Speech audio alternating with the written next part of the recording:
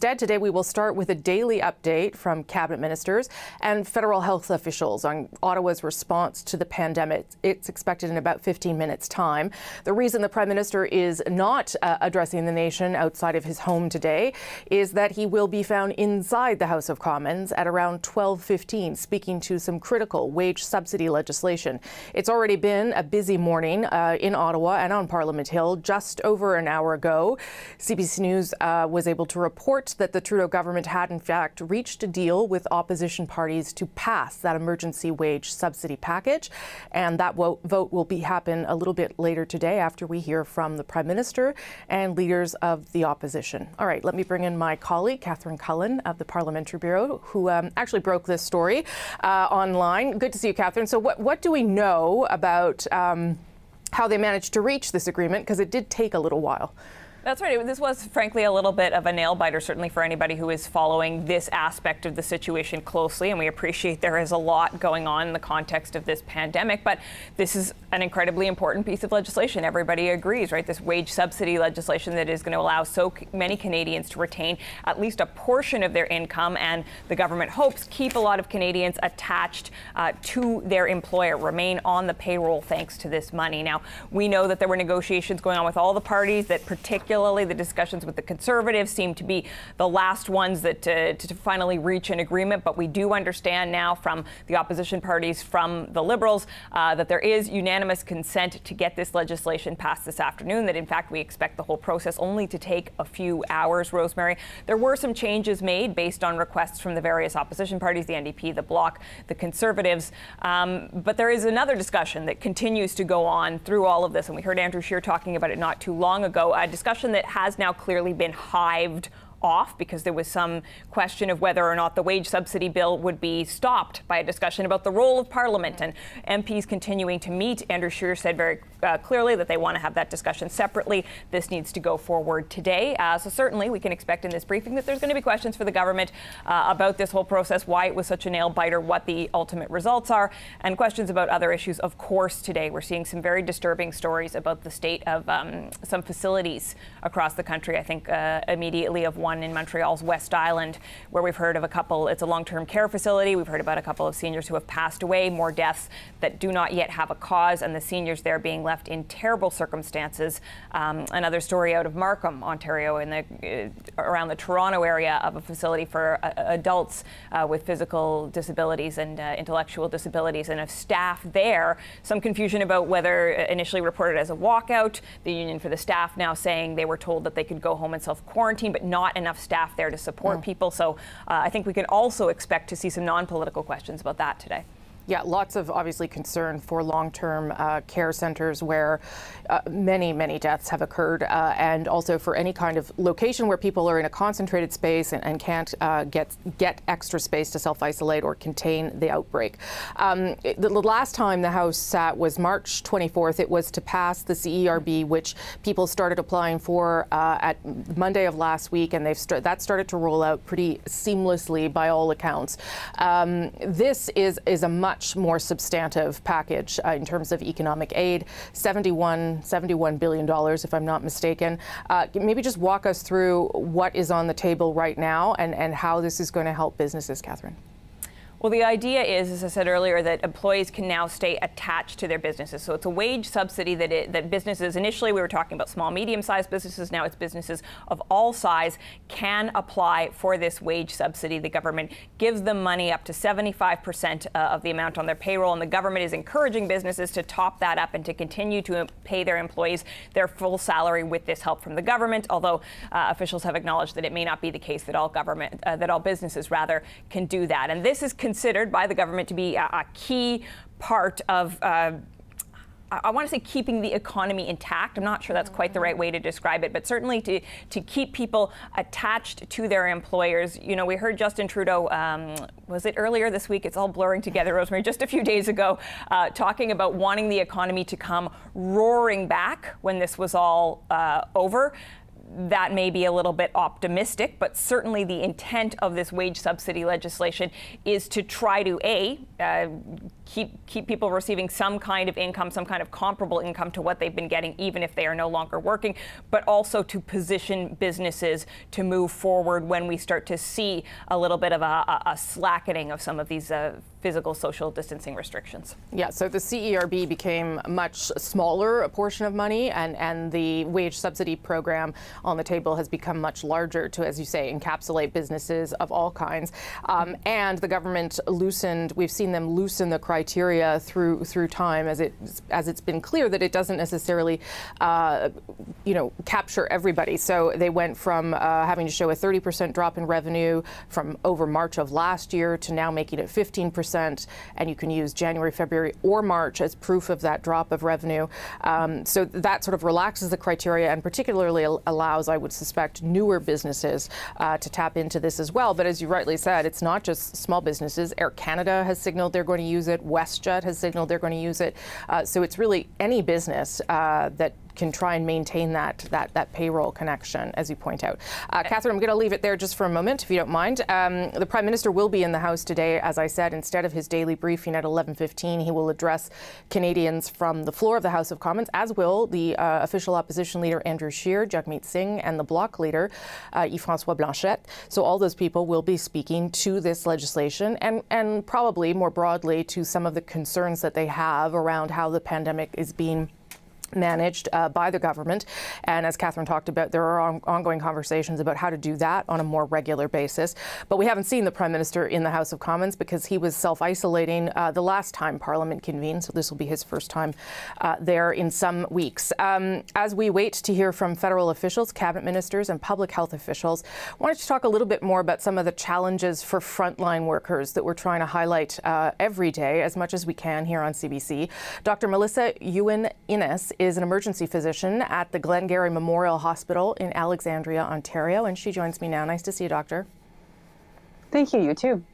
So I know one of the things that you are most concerned about, and certainly we've heard this from other nurses and doctors, is personal protective equipment. And you launched a petition a number of weeks ago raising that concern.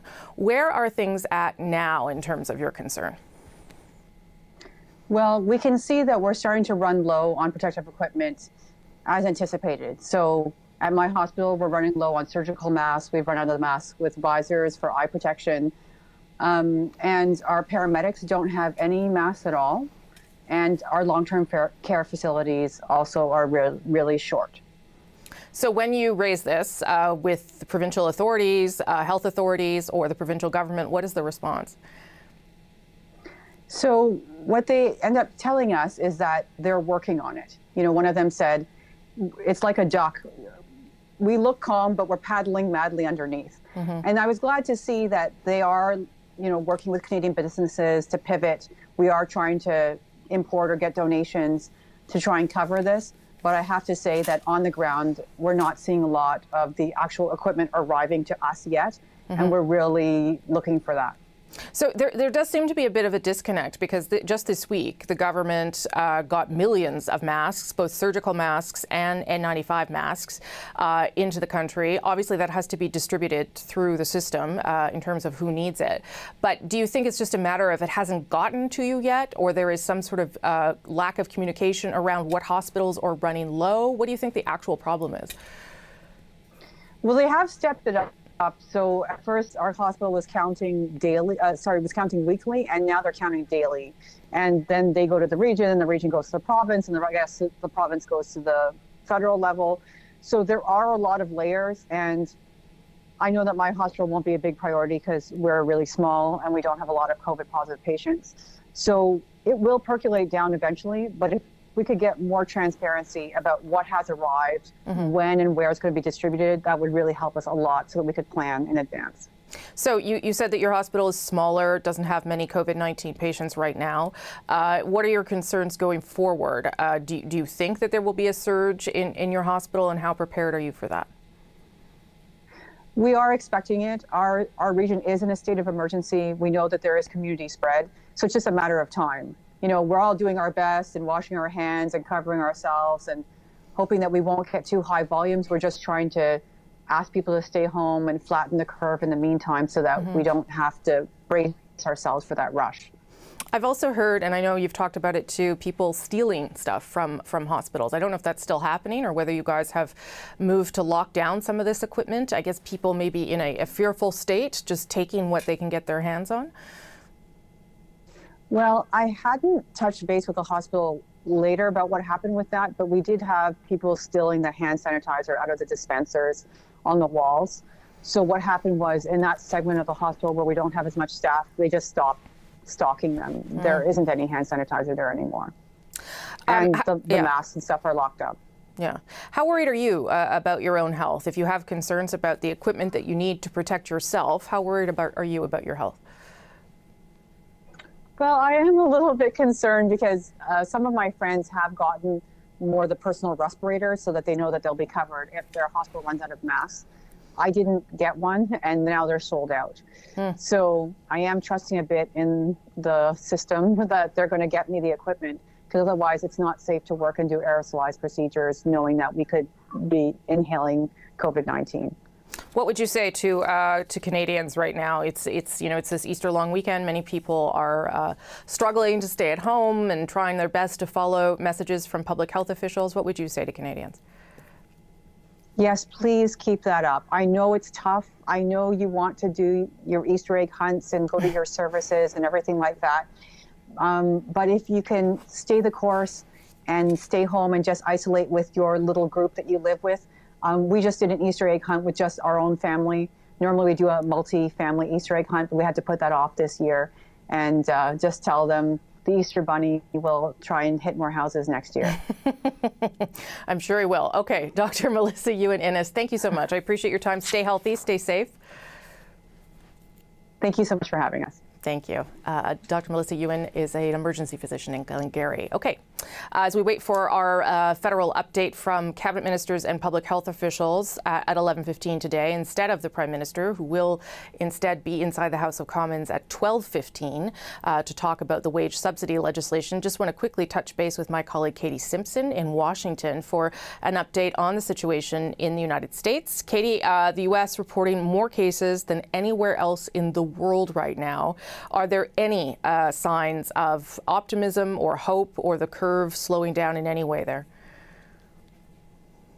The numbers out of the United States, Rosie, are obviously staggering, but within there are some little glimmers of hope, particularly out of New York City, where, of course, in New York State itself, there are more cases there than any other country, state versus country, outside of the United States. But what the governor of New York State has been saying, Andrew Cuomo, is that they are starting to see the flattening of the curve. They're starting to see lower numbers of hospitalizations. They're starting to see lower numbers of patients requiring ICU stays, requiring intubation.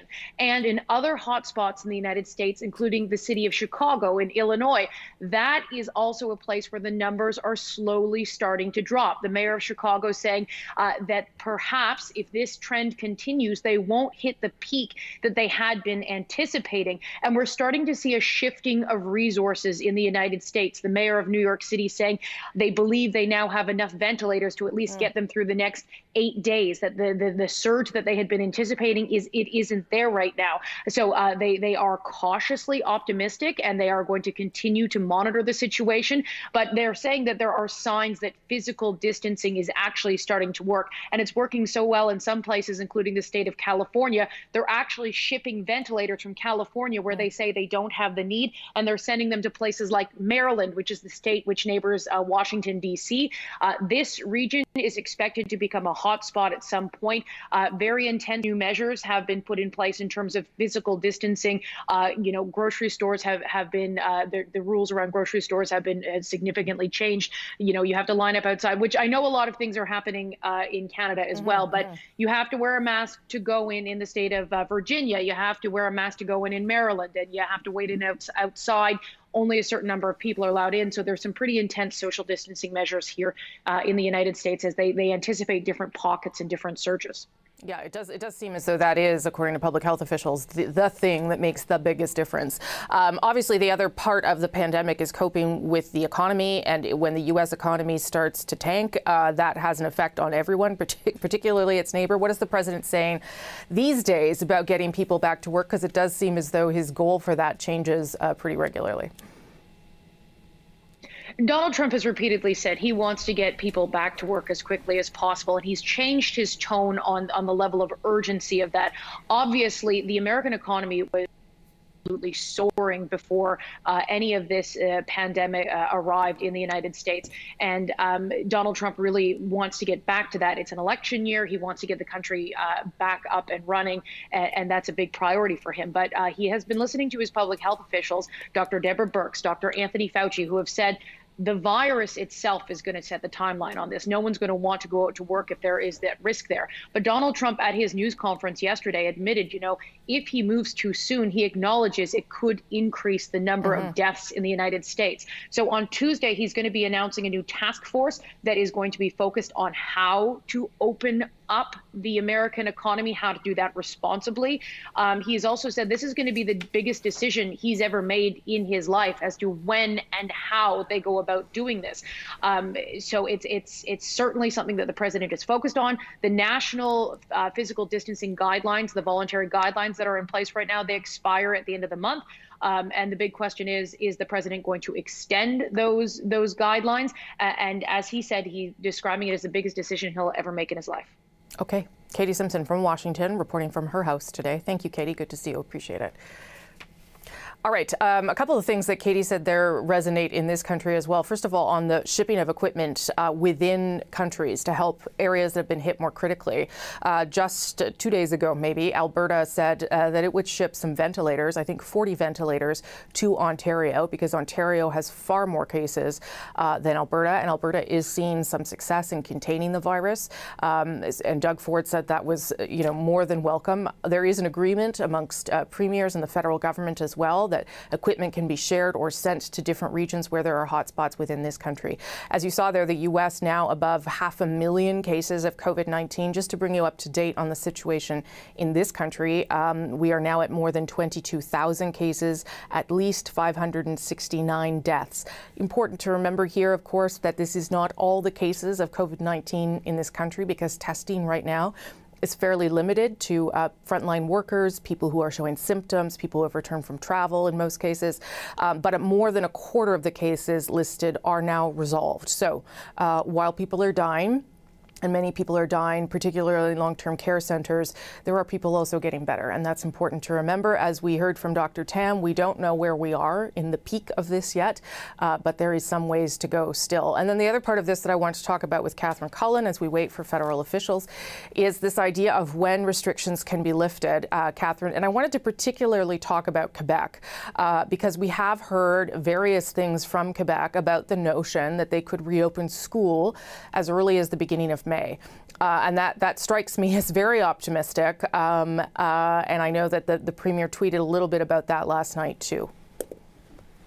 It did seem to be, I would say, perhaps defending or at least clarifying his position when he tweeted last night, saying, any decision we make about coming back to school will happen in consultation with public health authorities. We're not going to predetermine the outcome of those discussions. And this is, of course, because the Premier said yesterday that there is still a possibility in Quebec of getting students back to school in some fashion in the spring, even in May. And that may strike many Canadians as a surprise, given the state of the outbreak in Quebec. Of course, I haven't looked at the numbers, just recently, but Canada's worst hit province, certainly a significant portion of the national cases. And we were talking just a bit earlier, Rosemary, too, about some particularly troubling cases, one in particular involving the state of the long-term care facilities there. So that discussion, I think, will be an ongoing one. It will be interesting to see if our officials get asked about that today, because the tone from Ottawa has been, I would say, more cautious than on that.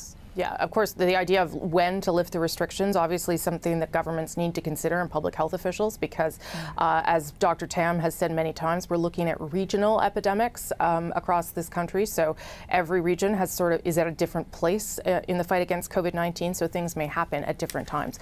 Okay, Catherine, we'll talk to you after this. Let's go now, though, to the Deputy Prime Minister, Chrystia Freeland, here in Ottawa. This is a really special time of year for many Canadians, with the Easter weekend having begun and Vaisahi on Monday. We all need to stay strong and continue practicing physical distancing. That's how we can take care of ourselves, our family, our friends, our neighbors, and our whole country. This year's celebrations will feel very different. I know my family tomorrow will be celebrating together on Zoom, but it is crucial for us to continue to follow these rules. Je sais qu'il s'agit d'un moment spécial de l'année pour plusieurs Canadiens. I know that this is a special time of year for many, many Canadians. Easter just started and Vaisahi is around the corner. However, Canadians must continue to practice physical distancing, stay strong, and stay at home. This year, our celebrations will be very different, but it is essential that we continue to follow the rules. By doing so, we can protect our loved ones and our neighbors. Canada's Chief Public Health Officer, Dr. Theresa Tam, the Deputy Chief Public Health Officer, le Dr. Howard New, le leader du gouvernement à la Chambre des communes, Pablo Rodriguez, and the Minister Government Leader in the House of Commons, Pablo Rodriguez. Dr. Tam, please. Bonjour, hello everyone. I'll begin with our usual update on the number of COVID-19 cases in Canada.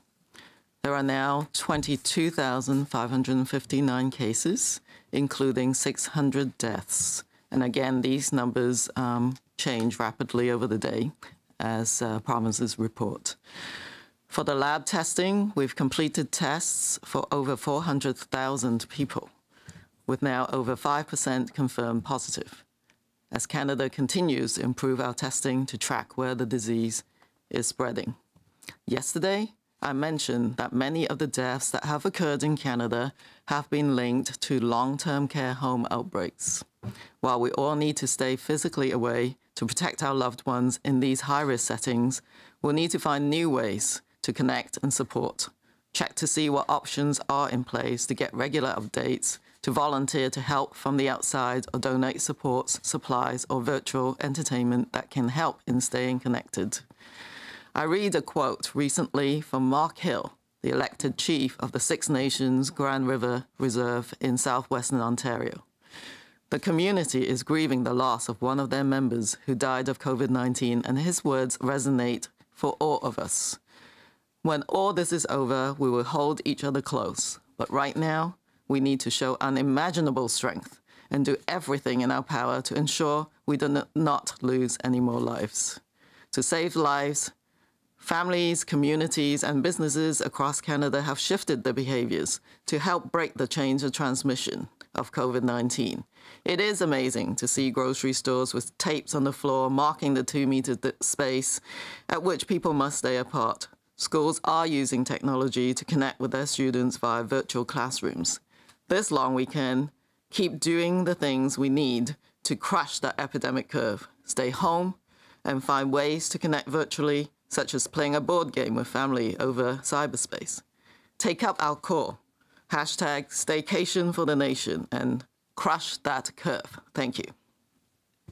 Thank you very much, Dr. Tam. Et maintenant, je donne la parole à Dr. New. Dr. New, s'il vous plaît. Now we will hear from Dr. New. Dr. New. Hello. I will begin with an update on the number of COVID-19 cases in Canada. There are now 22,559 cases of COVID-19 in Canada, including 600 deaths. As for lab testing, we have completed tests for over 400,000 people. Now, over 5% have been confirmed positive. Canada continues to improve testing to track where the disease is spreading. Yesterday, we mentioned that many of the deaths that have occurred in Canada have been linked to long-term care home outbreaks. While we all need to stay physically away to protect our loved ones in these very high-risk settings, we'll need to find new ways to connect and support.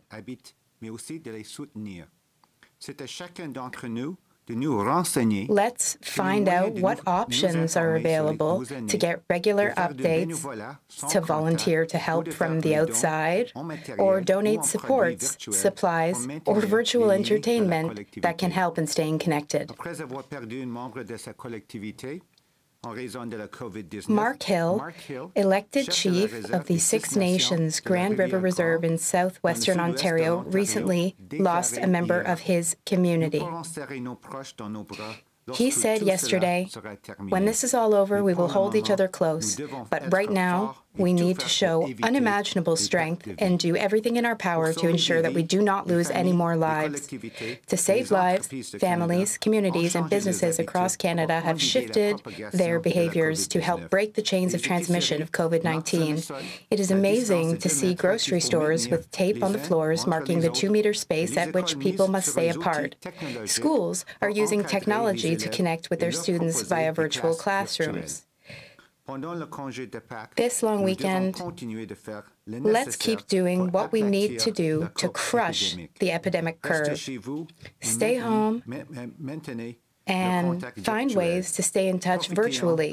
For example, play a board game with family members online. Take up our call, #Staycation for the Nation. Let's crush that curve. Thank you. Thank you, Dr. New. And now we will hear from Pablo Rodriguez, government leader in the House. Thank you, Christia. And the needs of Canadians have been changing by the day, sometimes by the hour. Our government has responded by developing an action plan and legislation that matches those needs. We have come forward with a plan for a wage subsidy to keep workers connected to their jobs. And today, the House has been recalled so that MPs can consider and pass this important legislation. Plus tôt cette semaine, lundi en fait, j'ai envoyé l'ébauche du projet de loi. Earlier this week, on Monday, I sent draft legislation of the wage subsidy bill to opposition parties. This is a testament to how important collaboration is for us, collaboration and teamwork. We have all been in talks throughout the week. Each party has views on the best ways to protect Canadians. But we all agree on one thing. Acting now is essential. We must support Canadians, and we will support Canadians. Together in the best interests of Canadians. It happens 2 weeks ago when Parliament met to pass legislation to help Canadians affected by COVID-19, and this will be done again today. All parties in the House agree on the wage subsidy bill, and this shows the success of collaboration. And I want to be clear, as we move forward during the COVID-19 crisis, our government is firmly committed to a parliamentary accountability. Et à l'heure actuelle, les comités sur la santé et les finances tiennent leur réunion régulière par téléconférence. The Health and Finance Committees are meeting regularly via teleconference, and this allows committees to hold the government accountable for its decisions throughout the COVID-19 situation. I also wrote to the House Speaker to ask him to look into ways that we can innovate and hold House of Commons deliberations in new and different ways, which might include virtual sessions. The Speaker of the House of Commons got back to me very quickly, saying that his team had started to look into different options. This is very promising. There are some promising avenues, and I welcome my colleagues from opposition parties to join us in this ongoing reflection. The House of Commons has a crucial role to play throughout this crisis. For their collaboration. These are trying times for Canadians. They're looking to their parliamentarians to work as Team Canada and to do the right things, and we're all committed to doing that. We will work on this together, and we will get through this together. On est déterminés à y arriver. On y travaille ensemble.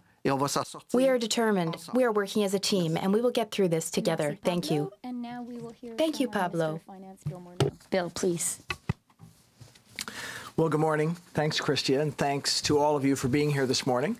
And like Christia, I'd like to wish everybody who's celebrating, either with their families in person or virtually, a happy holiday weekend. I'm very glad that we've been able to reconvene Parliament today in order to pass this emergency legislation.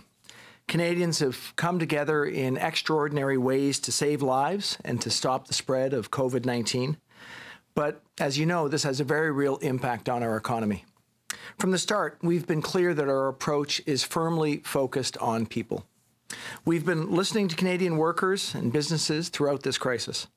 I've been on the phone, like many of my colleagues, for hours each day, hearing directly from business leaders, union leaders, and interested Canadians about how to make sure that our programs are helping Canadians to get through this pandemic. We want to make sure that these programs are simple and easy to use, flexible to the needs of as many Canadians as possible. We're doing this so that we can make sure we're getting Canadians the help that they need. That includes helping the business owners who create jobs and provide the goods and services that we all rely on. Dès le début, nous avons clairement indiqué que notre approche était résolument axée sur les gens. Since the start, our approach has been firmly focused on people. We have been listening to business leaders and Canadians throughout this crisis. Every day, I spend many hours on the phone. I speak with my colleagues, business leaders, and union leaders. I have conversations because we all want to ensure that our programs work well. We want our programs to be simple, easy to use, and flexible to meet the needs of as many Canadians as possible. This approach will enable us to deliver the help that Canadians need. 14, which is proposing to support employers who've been significantly impacted by COVID-19 with a wage subsidy of 75%. Businesses, nonprofits, and charities, they're all able to apply for the Canada Emergency Wage Subsidy if they've seen a 15% reduction in revenues this March or 30% reduction in revenues in April or May. Businesses can do this by comparing their revenues to the same month last year or the average revenues of January and February of this year. And nonprofits and charities will have the option of whether or not to include government contributions when making their calculations. The wage subsidy will provide up to $847 a week per employee for up to 12 weeks. This support should help employers to keep their employees and in many cases to rehire them. Aujourd'hui, je déposerai Today, I will table Bill C-14, a bill to support employers who have been impacted by COVID-19. It is a 75% wage subsidy bill. This will help businesses, nonprofits, and charities. They will be able to apply for the wage subsidy if they have seen a 15% revenue loss this March or a 30% revenue loss this April or May. Businesses will be able to use as a reference period the same month last year or January or February of this year. Nonprofits and charities will be able to include or not include government contributions in their calculations for application. Employers will be able to receive up to $847 per week per employee for up to 12 weeks. We want to ensure that employers can keep their employees on the payroll or rehire employees. Like families, owners and employees work together for decades, sharing in successes, supporting their families, and supporting communities across our country. In this time of deep uncertainty, this program will provide families with assurances that paychecks are coming in. Now's the time for everyone to work together and to come together. I'm calling on all parliamentarians to pass this bill swiftly so that Canadians get the support that they need urgently. En cette période d'incertitude profonde, During these very uncertain times, our government is providing assurances that checks are on the way. I call on all parliamentarians to quickly adopt this bill so that all Canadians receive the help that they need, and quickly. Those Canadians that are making sacrifices to stay home and save lives know that we have their backs during this time, that they'll be able to feed their families and to keep a roof over their heads. There really can be no further delay. Canadians are counting on us. Thank you. Okay, thank you, Bill, and we're now ready to answer your questions. Okay, as usual, we'll start with 3 questions on the phone, 1 question, 1 follow-up, and then we'll turn to the room. Operator? Thank you. Merci. Please press star 1 at this time if you have a question. S'il vous plaît, appuyez sur étoile 1 maintenant pour poser une question. Our first question, notre première question, vient de Philippe Vincent Foisy avec Radio-Canada. Please go ahead. À vous la parole. Philippe Vincent Foisy, Radio-Canada. Go ahead. Question. Hello, everyone. My first question is for Ministers Morneau and Rodriguez. Minister Morneau, when will the wage subsidy be paid out? We've heard 3 weeks, 6 weeks. Do you have any more information regarding dates? And Minister Rodriguez, what's in the bill you'll be tabling today? What concessions have you made? Answer, Minister Morneau. Thank you for your question. The wage subsidy is urgent. We need to send out checks to businesses as soon as possible to help businesses and their employees. Thanks to the bill we will be tabling today, businesses will also be able to receive support from banks. And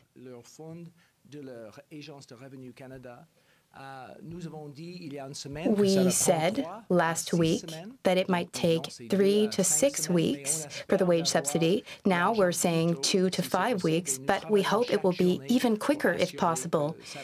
We are working tirelessly every single day. We're working hard to see just how soon we can get the money out. But I'd like to assure everyone that the wage subsidy will be paid out in the next few weeks. We know how urgent it is to get funds to businesses so that they can be paying their employees. It's the reason why this legislation is so urgent. We know that with this legislation, employers will be able to go to their banks to get funding. We also know that this allows us to move forward in getting the funds out rapidly.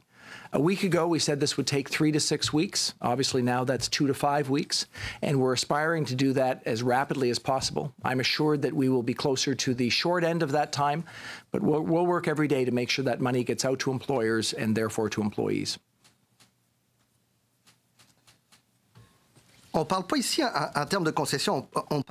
Minister Rodriguez speaking. This is not about concessions. This is about teamwork. Our government is tabling a very good bill, and all parties support the bill. We have been in talks all week. We have been finding ways to continue to work together. For example, we will be increasing the number of committees that will sit during this time. Industry Committee, Government Operations, and the Ways and Means Committee as well. And that committee will be tasked primarily with studying different ways that we can meet virtually. That committee will look into what other countries are doing, for instance, in England. They will look into ways that members can continue to meet in this context of a pandemic. And if the committee determines that meeting virtually is the best way, then that's how we'll proceed.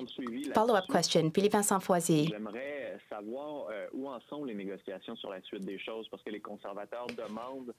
Where are the negotiations at this point? April 20th will be the deadline to suspend the House. So do you have any idea what will happen after April?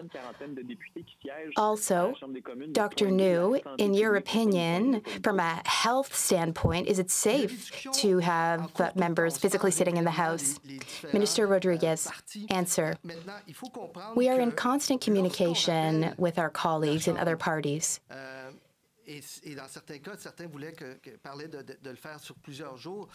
We are recalling the House. Some members wanted to recall the House for several days of sitting. But when we sit, it's not just the members that we have to take into account. There are security agents, technicians, interpreters, political staff, those who clean the chamber, and we must consider all of these people in our deliberations. Dr. New, from a health standpoint, I'd like to repeat what we've said 1,000 times. The most important thing is to keep 2 meters apart and practice physical distancing. That is the best way to stay safe. We must ensure that physical distancing is upheld. And furthermore, a lot of cleaning and sanitizing is crucial as well. Thank you. Merci. Thank you for the question. Next question. From Michel Lamarche, TVA Nouvelles. Question. Hello. I have a question for Minister Rodriguez. Quebec made a suggestion yesterday. They raised the possibility of reopening schools and daycares as soon as May 4th. What is your opinion on that, especially given that Prime Minister Trudeau said we would return to normal life very progressively? Answer, Minister Rodriguez. It's not up to me to opine on decisions made by the government of Quebec. Maybe my colleagues might like to weigh in. Minister Freeland, let's have Dr. New answer from a health perspective. Dr. New. The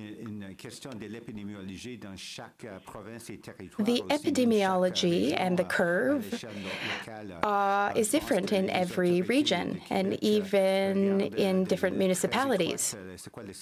The government of Quebec is keeping a very close eye on the situation in Quebec in each of its regions.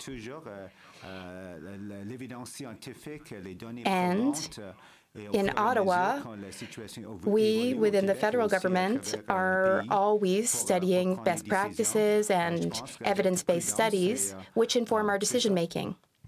And all decision-making must be cautious and judicious. Follow-up question.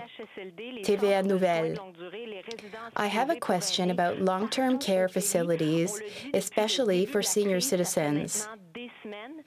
This crisis has been evolving for weeks now. Seniors are a very vulnerable group in Canada.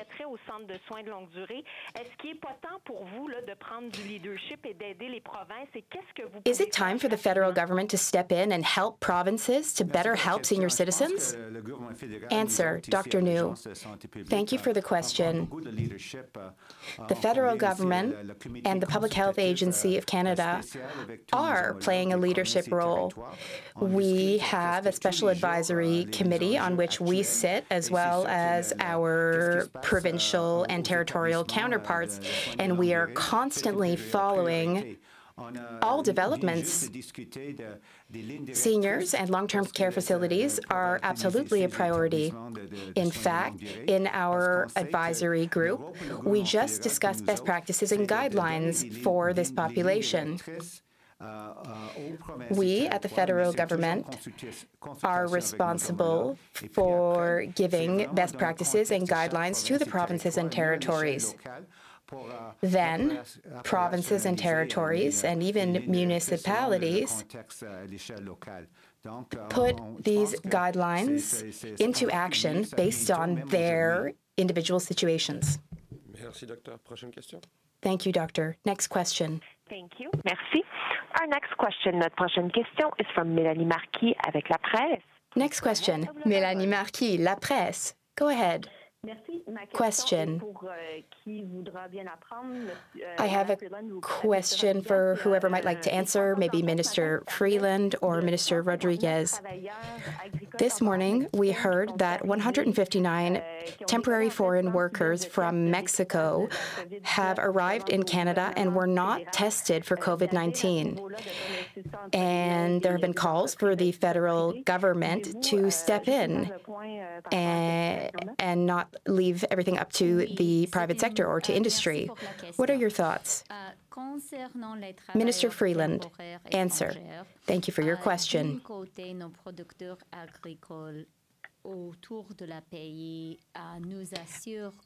Our farmers and workers in the agri-food industry have made it very clear that temporary foreign workers are essential for food production and food security in Canada. And we must ensure continued food security in Canada, especially in the current context. I would like to emphasize that all temporary foreign workers are subject to the Federal Quarantine Act, as are all incoming travelers to Canada. Yesterday, the RCMP made an announcement.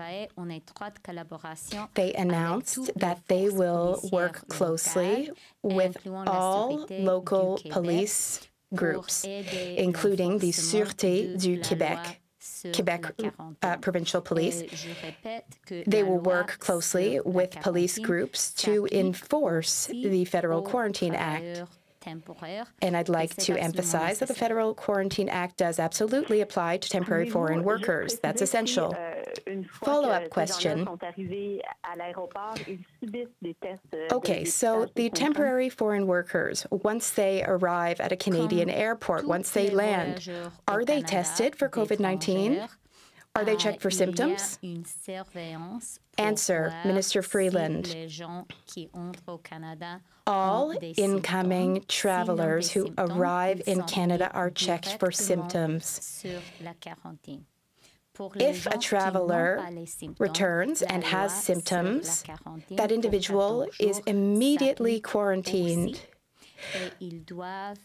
But everyone who returns to the country or who enters the country must self-isolate for 14 days, whether or not they have symptoms.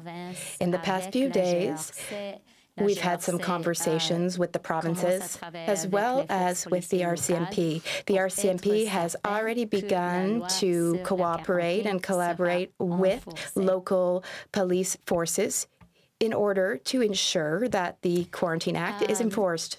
When it comes to temporary foreign workers, Canadians know from our farmers that their work is important to ensure food security, and this season is an essential moment for farmers to begin their work. Temporary foreign workers, like all people, Canadian and non-Canadian alike, entering Canada from another country, are subject to mandatory 14-day quarantine. The RCMP has announced yesterday that the RCMP, working with local police forces, would be assisting public health in ensuring that those quarantine measures, which are obligatory, are fully enforced. Thank you, Deputy Prime Minister. We'll now turn to the room. Rachel.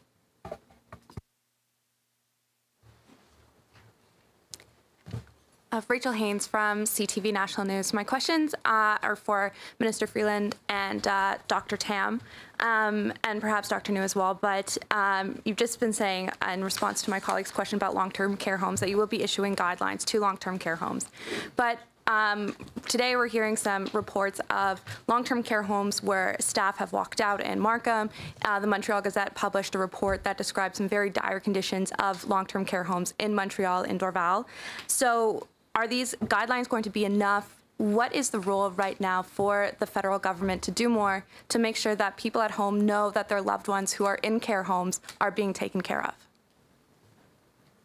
I'll start and then I'll turn it over to Dr. Tam, who's been working a lot on this. The situation in long-term care homes is very, very concerning.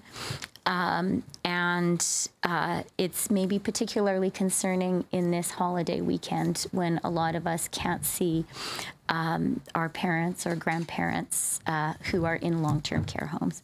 So the first thing I would say is, although it's really, really hard, it is essential for non-essential people not to enter those long-term care homes. That is a real danger to the people who we love who are there. We have been working, it is absolutely the case that people who are resident in long-term care homes are a particularly vulnerable group of Canadians, and we have been working very closely with the provinces to put in place measures to protect the safety of those people even more. British Columbia has shown real leadership in, for example, banning people from working in more than one long-term care home at a time. And as you heard from Dr. New, it's something we're very focused on, and we will be coming out with guidelines very soon. Dr. Tam? Yeah, and as I've said repeatedly, this is the key at-risk population for this epidemic, this pandemic. So the guidance for long-term care homes are probably on our website right now, if not very soon. It is a evidence-informed guidance and is supported by all chief medical officers of health across the country.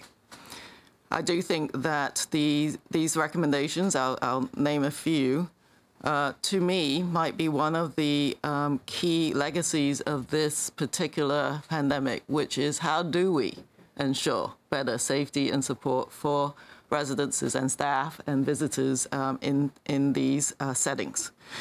So, for example, some of the key recommendations of these guidance, as we just said, includes the fact that volunteers or visitors should be restricted to essential work only, essential and in terms of, for example, feeding or for very much some compassionate reasons, but they'll be very limited from that perspective.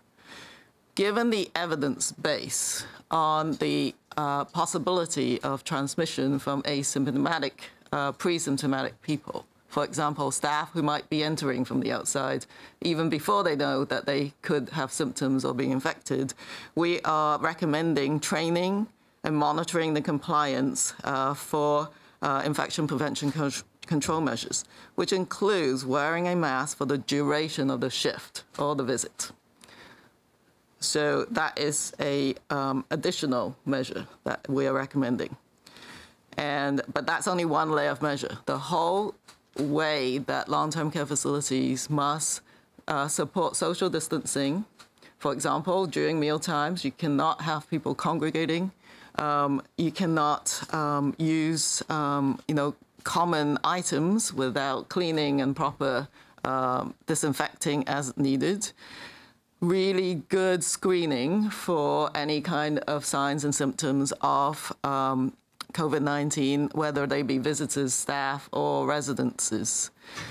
And as Minister Freeland had just said, one of the key recommendations is to identify staff who work in more than one location and prevent this from happening wherever possible. I know there are realities as to how might that roll out.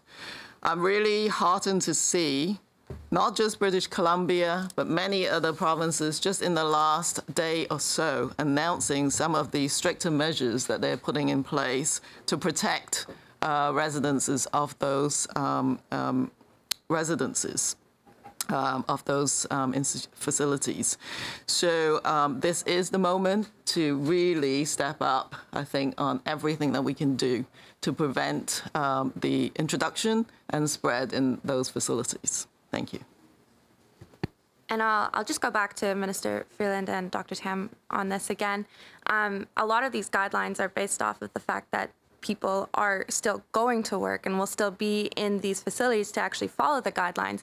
But that doesn't address the fact that people don't want to go into these long-term care homes where there are outbreaks, and doesn't really address the fact in Dorval where some of these people who are living in these homes were left in their diapers for days or not being taken care of properly. How concerned are you about how these guidelines will actually even be able to be taken into effect if there's not even the workers there to follow them?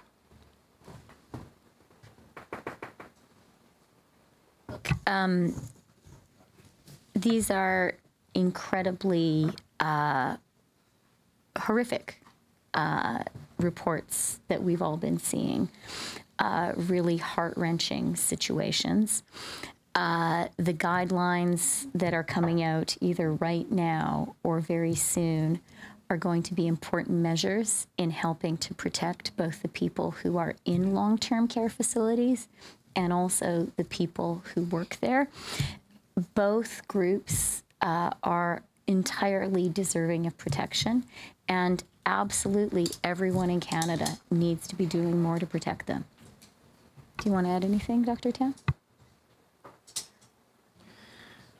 I think you may have seen some of the provinces coming in to support people who work in these facilities because they're not necessarily being paid, for example.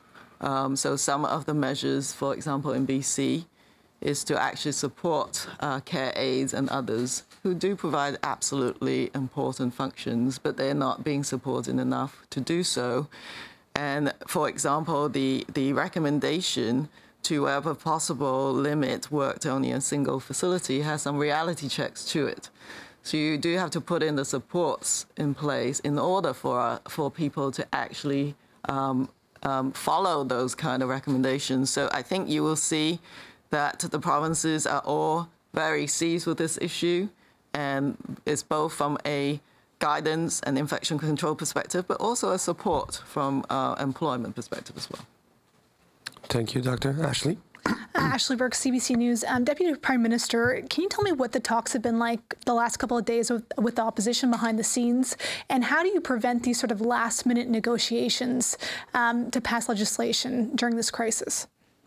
I'm going to let Pablo, who has really been profoundly engaged in these talks, he may look a little more tired today than usual, answer that. I mean, these discussions are normal. We're working as Team Canada, and that's what we want as a government. We tabled a bill, a very good bill, where there weren't that many conversations around the bill because it's there, you know, for all Canadians.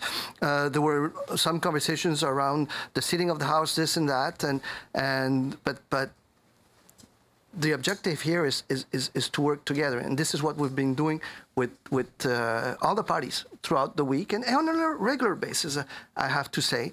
And we have to see how we can move on, making sure that MPs can do their job, that Parliament can do what it has to do, but maybe in different ways. We have to be creative. We are asking Canadians to be creative. We're asking Canadians to stay home. So that's why I wrote to the Speaker of the House asking him to explore the possibilities of virtual sittings, and he's doing that with his team. I'm asking my colleagues from other parties to work with us on this also, see how we can make things differently a bit, so we can move on together in this different period of time and as we do our job. And you mentioned there's some promising options on the table for virtual parliament. What specifically are those promising options? And would you say yes to some smaller in-person sittings until that's up and running? We heard today from the opposition it could take up to 4 weeks. Well, there are sittings actually of committees. We have actually the Committee of Finance and the Committee of Health are meeting virtually. And now we're going to add other committees, for example, industry, human resources, government operations, and also PROC, the procedural committee. And this one is tasked with something extremely specific. The PROC committee has to analyze how we can do this differently, to take into consideration this pandemic, the fact that on one hand, we can't tell Canadians, stay home because that's the way to fight this, and then come here every day and meet, because when we come here, it's not only the MPs that come here. It's all the cleaning people, security people, the technicians, the clerks, the political staff, interpreters. So it brings a lot of people together. So let's see if there's different ways to do this. Hi, Mackenzie Gray from CTV News. Mr. Monod, my question's for you. When the Prime Minister announced change to the wage subsidy, he discussed the idea that there would be supports in there for home care workers who potentially could make more money on the CERB versus actually going into work. I think that ties into my colleague's question earlier about people who work at seniors' homes who think I might make more money staying at home. It might be similar money to stay at home, but I'll be safer there. Can you outline specifically what will be in the bill today that will encourage home care workers, people who work at seniors' homes or other healthcare workers to continue to go to work? Well, I think the Prime Minister identified correctly that we need to think about all the Canadians and how we're supporting everyone. So in the wage subsidy bill, clearly what we're doing is we're making sure that employers can keep their employees attached to their enterprise, which will allow them to get, significant source of funds, but also keep that connection with their workforce. The emergency response benefit is allowing those people who, they might not be attached to an employer or they might be laid off to continue to be able to get funding for themselves and their families. And we're looking to make sure that we help every Canadian who finds themselves in a difficult position because of COVID-19. That means, as you say, home care workers and essential workers in many categories are people we need to look at to make sure that they're continuing to work, to be encouraged to work. And there's work that's going on right now that is considering this issue. I don't have anything specific to respond to right now, but I will, in the near term, have some things to respond on that front. So there's nothing in the bill today that specifically addresses that issue that the Prime Minister talked about when he announced the changes to this? To be clear, the bill today is the wage subsidy bill. So it's helping literally of the 19 million people who work, roughly 15 million of them, 14 million of them are attached to employers. So it's looking at those employers that have been impacted by COVID-19. There are other things we need to do. And as you've seen, we've been addressing things on a daily basis as we get through the challenges that we're facing. So that continues to be important, and we'll have more to say. Thank you, Minister. That's all the time we have for today. Ceci met fin à la conférence de presse. Merci. And that is our federal briefing today, starting a little earlier than usual because, of course, the House of Commons is sitting at 12:15 to pass that wage subsidy legislation.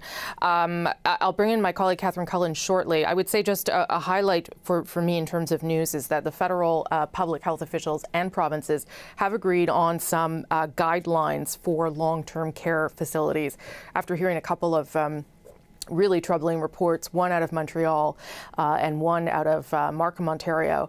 But the one in Montreal particularly disturbing as long as elderly people are being left essentially without the support that they need. And in fact, the Premier of Quebec, who was going to take a day off today, will now be at the daily briefing in Quebec at 1 o'clock Eastern to address some of those concerns at that particular long-term care facility. Speaking of that, and as we wait for the Prime Minister to speak at around 12:15 in the House. We'll get to Catherine in a moment. But these long-term care facilities are of particular concern, particularly for the elderly who are very vulnerable, obviously, in the face of this pandemic. In fact, Dr. Tam suggesting that one of the legacies of the pandemic may be in terms of how we treat people in long-term care facilities. And many people, many families now are faced with an awfully difficult decision of do they leave people, their loved ones, in those homes, or do they try to take them out and care for them themselves? There have been numerous cases of outbreaks happening in these homes, including the Participation House in Markham, Ontario, which I mentioned earlier, where reportedly staff walked out when they found out that there were a number of positive cases in that home. Laura Meffin made the call to pull her daughter Emily out of the residence earlier this week due to an outbreak. Participation House is a facility for adults with disabilities. However, Emily has developed a fever and she may, in fact, be sick. These are some of the tweets that led us to this story. Laura is now concerned she won't be able to provide the care her daughter needs for long. And Laura and Emily join us now from Markham, Ontario. Hello. Hi, how are you? Good, how are you? Hi, Emily. Good to see you both. You say hi. Hi, Emily. Laura, how did you, I guess, tell me how you got here. You decided that there was no choice for you but to pull Emily out. Yeah, so on Tuesday, we got notification that there was a possible outbreak with a cough, a fever, and a runny nose. So we made the decision, our family made the decision to take Emily out of Participation House so that we could hopefully, so she wouldn't get COVID. And if she did, then we could care for her one-on-one. And how difficult a decision was that for you? Because I imagine Emily had her life is all in largely in the house. She's got a routine there, and it means that you have to take on all that care now. Yeah, like our house, Emily's been living at Participation House for 2 years, and the reason why she moved in there was it was getting harder and harder for us to physically take care of her. So it was a hard decision, but it was also an easy decision. Like, we had to do it for Emily, and that was just it. But we don't have all the equipment and the care for her. Right now, I'm isolating upstairs and with Emily by myself. So I'm doing the care one-on-one for 24 hours. And were you working before that? Have you had to take a leave in order to pick up all this additional care for your daughter? No, I've always been staying at home with Emily, just because of the nature of her disease.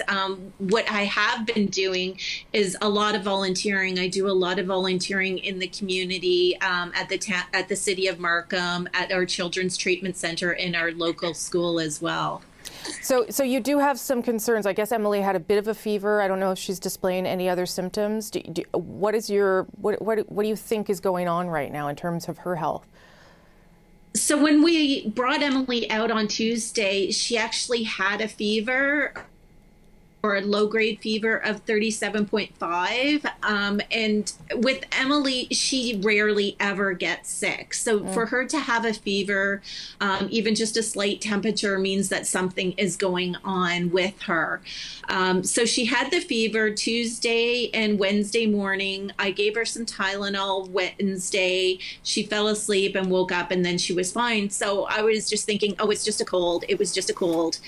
And Wednesday and Thursday, she seemed fine, but then Thursday night in the morning at like 2:30 in the morning, she started screaming out with a lot of pain. At first, I thought she might be having a seizure. I gave her seizure medication. That didn't stop. I was just so worried. I didn't know what I should do, where I should go.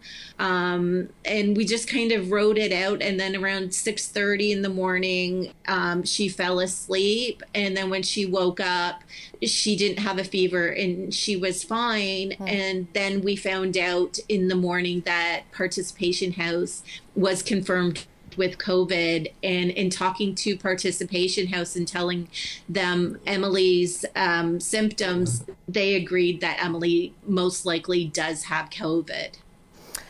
So from what I understand, there were about 10 residents there that had COVID and 2 staff members. What do you know about what happened when staff were informed around that? Did people say they didn't want to work there? What was the consequence of that?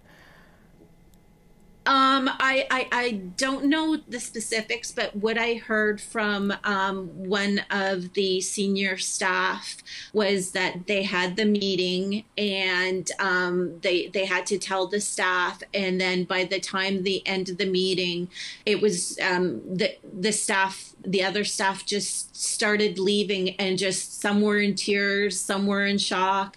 They just all up and left, except for I think 2 staff member, other than the senior administration team, left. And I think there was about 6 to 8 staff having to take care of 42, I guess if Emily's out, 41 residents there. And you need 2 staff members to take care of Emily, to lift her and transfer her. So you need a lot of staff. It's just, they were the ones that were there. One nurse she was working over 24 hours and she was exhausted, and then she was starting to make mistakes. And it's not fair on them. They were not given enough equipment, protection. staffing, they were just pretty much left to their own to deal with this crisis with these vulnerable people. And how is Emily doing now? Or are you just supposed to assume she has COVID-19 and hope it doesn't get worse? Or what advice are you being given? I'm not being given any advice at this point in time. I contacted telehealth. I have a scheduled meeting to talk to a nurse on Sunday, April 12th at 10 p.m. to 1 a.m. So I haven't been able to do that. Public health I had called, and they are on holidays. The doctor at Participation House, I wanted to talk to her, and unfortunately, she will not allow parents to contact her on their own. So I don't have any contact with Emily's family physician. So we're in no man's land right now. We don't have any help. No one is offering to give us any guidance whatsoever. How is Emily doing? Is the fever gone? Any other symptoms, or is she doing okay right now? She's doing okay. It fluctuates. Yeah. Like right now she doesn't have a fever, and then all of a sudden, like in the afternoon, she seems to be spiking the fever. At night she seems to get more pain. I am trying to do the regimen consistently of Tylenol, and I've been crushing the Tylenol and giving it to her.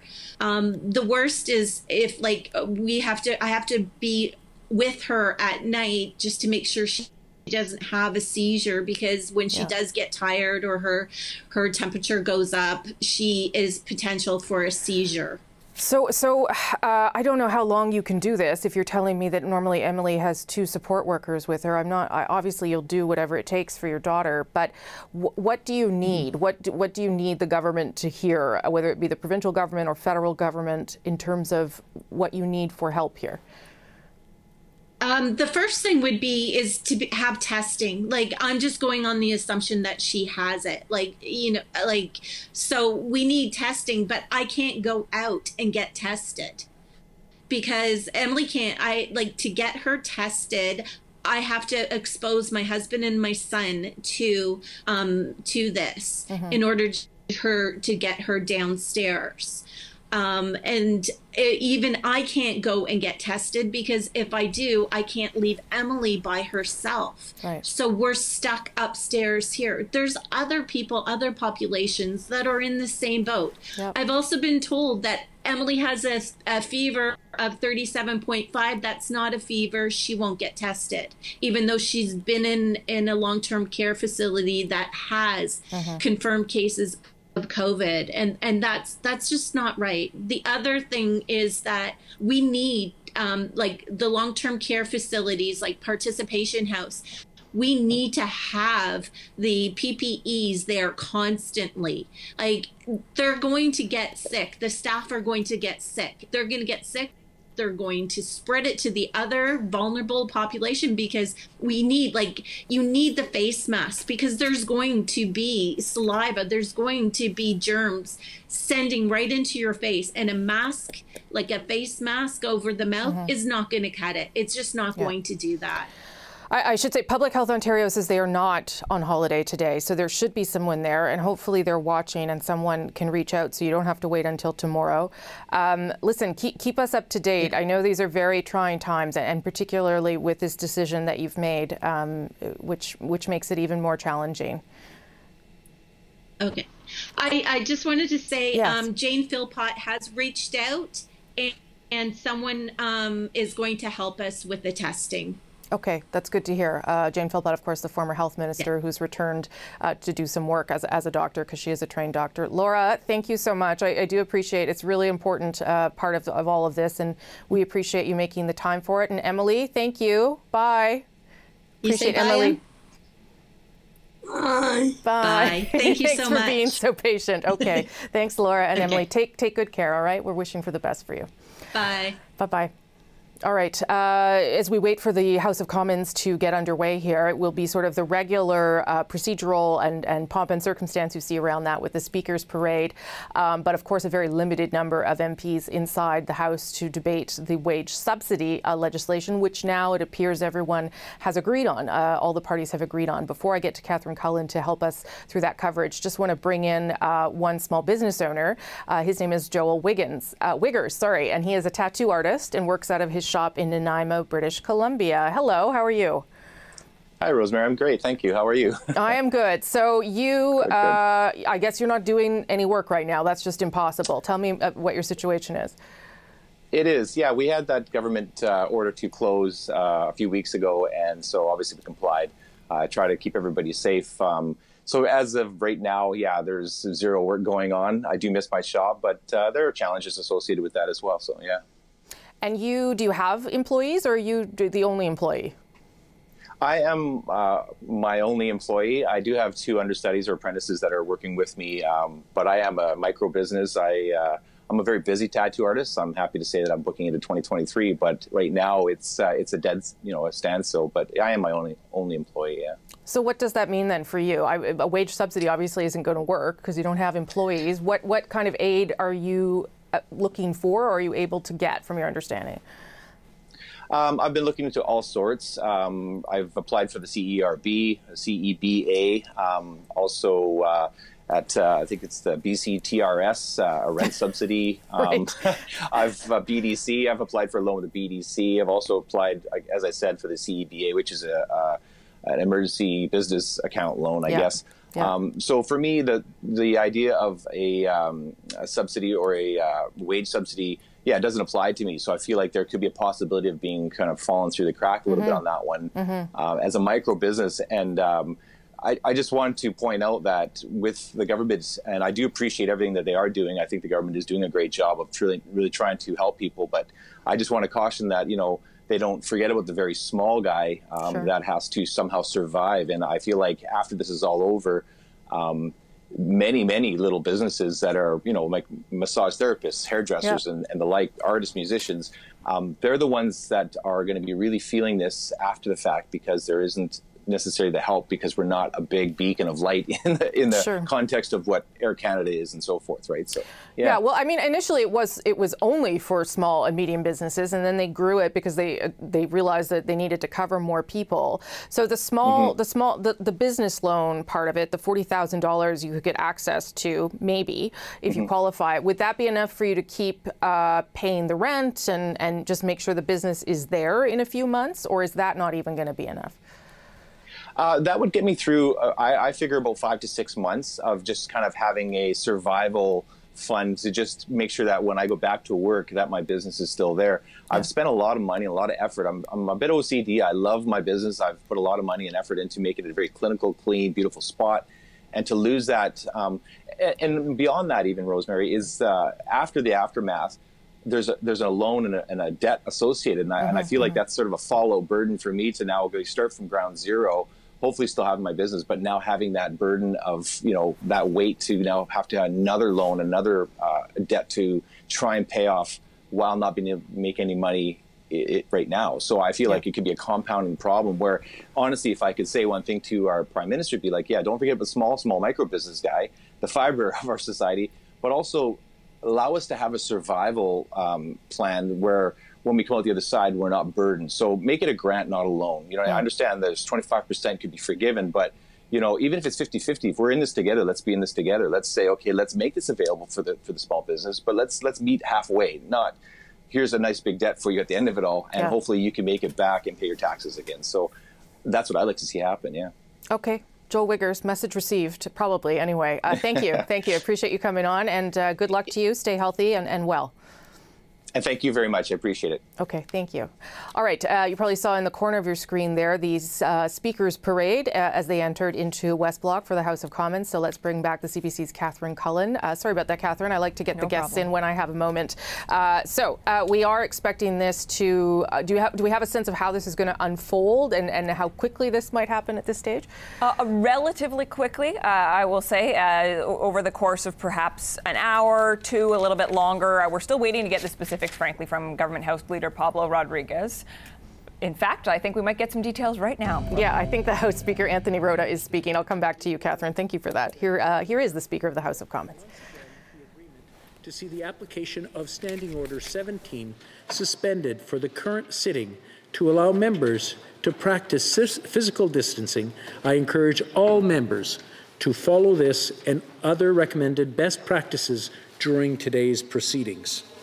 Therefore, members desiring to speak and address the chair may do so from any seat in the House.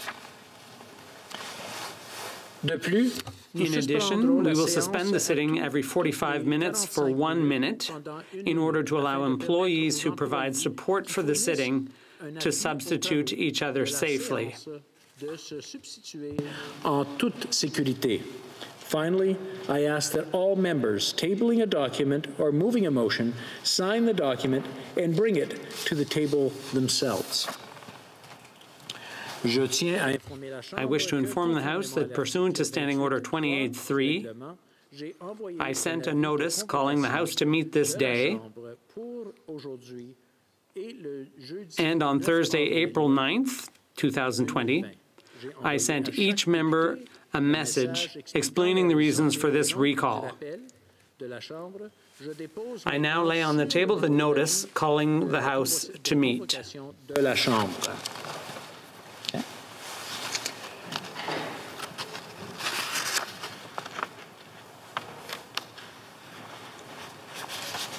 The Honourable Government House Leader. On a point of order, Mr. Speaker. Monsieur le Président. Mr. Speaker, we're gathered here today in a time of great concern and uncertainty about the COVID-19 pandemic. This is something we have never been through before. Delivering a clear and unified message to Canadians. We will not let you down. We will not forget you. We will support you in this time of crisis. So, Mr. Speaker, I believe, if you seek it, that you will find unanimous consent for the following motion. That notwithstanding any standing order, special order, or usual practice of the House, A, the application of Standing Orders 15, 17, and 56.1 be suspended for the current sitting.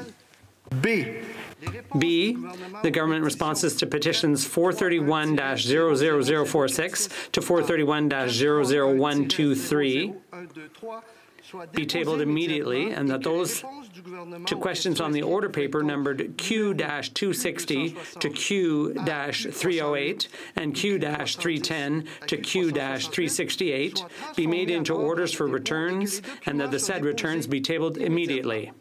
C, Tuesday, March 24th, 2020, and this day shall not be considered as sitting days for the purposes of Standing Orders 34.1, 37.3, 51.1, and 110, and subsection 28.12 of the Conflict of Interest Code for members of the House of Commons. D. Okay, this is the Liberal House Leader Pablo Rodriguez going through a lot of parliamentary procedural talk, which is important, but in many ways also incomprehensible to the rest of us and to Canadians who don't love it and follow it along very well. Essentially, what Mr. Rodriguez is doing here is laying out how this is going to unfold today and over the next few hours. You can see inside the House, of course, very few members are there in the West Bloc, and the ones that are there, for instance, the two MPs over Mr. Rodriguez's left shoulder, one from Ottawa and one from Montreal, are people who were able to drive in to participate in what is about to happen here in the House. And I did see the Prime Minister to the left of Mr. Rodriguez as well. This will be his first time back in the House in many weeks, because, of course, the House hasn't been sitting, but also because he was self-isolating. I'll just bring in Catherine Cullen to help us just get into the coverage a bit. This is obviously very heavy procedure, Catherine, not even things that I will pretend to understand every moment of, but the thrust of what is going to happen here today, and we are expecting to hear from the Prime Minister momentarily, is that the wage subsidy legislation will become law by the end of the day, and businesses will be able to start tapping into that. That's right. Essentially what's happening right now is they're saying, let's suspend the rules as we normally know them. We're going to do things a little bit differently because obviously these are extraordinary circumstances. Some of the key pieces of information that we've gleaned so far this morning, Rosemary, I think the thing that a lot of Canadians are going to care about, if indeed this is money that they are relying on in order to pay their bills, is what we heard from Finance Minister Bill Morneau during the news conference a little bit earlier. He said at this point we're talking about somewhere between 2 to 5 weeks before that money goes out the door, and that they really are eyeing the shorter end of that. They're hoping they can do this sooner rather than later. There's also something very interesting, I think, happening here from a political perspective. I mean, you just heard Pablo Rodriguez talk about the importance of working together. Really, that's something we're hearing from all the political parties. There's, I think, a very heightened sense of awareness that that Canadians are not particularly interested in any suggestion that there are political games being played right now, that there's any sort of partisanship. At the same time, particularly the opposition parties, I think, are interested in showing Canadians their relevance in all of this, how they are contributing to this discussion, the improvements that they've suggested to this piece of legislation, the improvements that the government has accepted, and things that they still think that the government should be doing. The government trying to show that it wants to work together, but that it's also respecting the importance of Parliament in all of this, right? That there is a sort of a healthy discussion about how to make sure that these measures apply to as many Canadians as possible, are helpful to as many Canadians as possible, that money gets out the door as quickly as possible. Yeah, and one of the concessions, although Mr. Rodriguez didn't want to call it that at the press conference, but one of the compromises that the government agreed to in a bid to allow for more accountability at a time when Parliament is still suspended is that 3 additional parliamentary committees will be stood up to work virtually beyond the Health Committee, which has had a couple meetings, and the Finance Committee. And that will help as well. I know parliamentary committees is not something everybody is glued to, but that's where a lot of deep scrutiny of legislation and government decisions happens. And so if there are now going to be as many as 5 parliamentary committees watching and looking at what measures are being taken, that will certainly address some of those concerns around accountability. I'll just give people a sense of what will happen after this. All the leaders will be given a chance to speak, and we'll hopefully bring that all to you, of course, starting with the Prime Minister, the leader of the official opposition, Yves-François Blanchet, the leader of the Bloc Québécois, Jagmeet Singh, the leader of the NDP, and Elizabeth May, the parliamentary leader of the Green Party for now. She also has come in from the West Coast to be here today. So we'll hear more about not only the bill, but also some of the concerns that any of the opposition parties have around, what is maybe not being done, what things the government could do better. Then they should move into what is called Committee of the Whole, which means that essentially the House of Commons, the floor of the House of Commons becomes a committee, and there will be rounds of questions. We probably won't cover that live throughout the day, but we will, of course, continue to monitor it. Catherine, I just wanted to maybe touch, as we listen and wait for the Prime Minister to speak, touch base on the issue of temporary foreign workers, because Chrystia Freeland, I thought, gave a much clearer understanding of what is happening there after the Bloc leader raised some concerns about it this morning. Yeah, and a response, the word that came to mind as she was describing that, Rosemary, was a French word, musclé, a little bit more of a muscular response, let's say, from the federal government. They are saying anybody who comes into the country, regardless of whether you're a Canadian or a temporary foreign worker, yes, you have to self-quarantine, self-isolate for 14 days. That's a requirement now. And she talked about the fact that police forces are now getting involved, the RCMP, local police forces, in ensuring that this takes place. She said anybody who comes in and is symptomatic will, of course, immediately have to quarantine, but everyone is expected to self-isolate. The federal government is trying to strike a bit of a balance here, Rosemary. They know that these agricultural workers are essential, crucial in many cases to getting Canada's food supply into the grocery stores, into the places where Canadians can access them. But they also know that there's significant concern about the transmission of COVID-19 from anybody who might be coming from out of country. So trying to strike that balance today. Minister Freeland talking about the importance of those agricultural workers, but also the importance of the rules being respected. And then the other story that we will continue to monitor, as well as, of course, this critical piece of legislation, is what's happening in long-term care centers. And of course, I had Laura and Emily on earlier from Participation House in Markham, Ontario, where they are coping with cases of COVID-19. And so Laura pulled her daughter out to make sure that she was safe.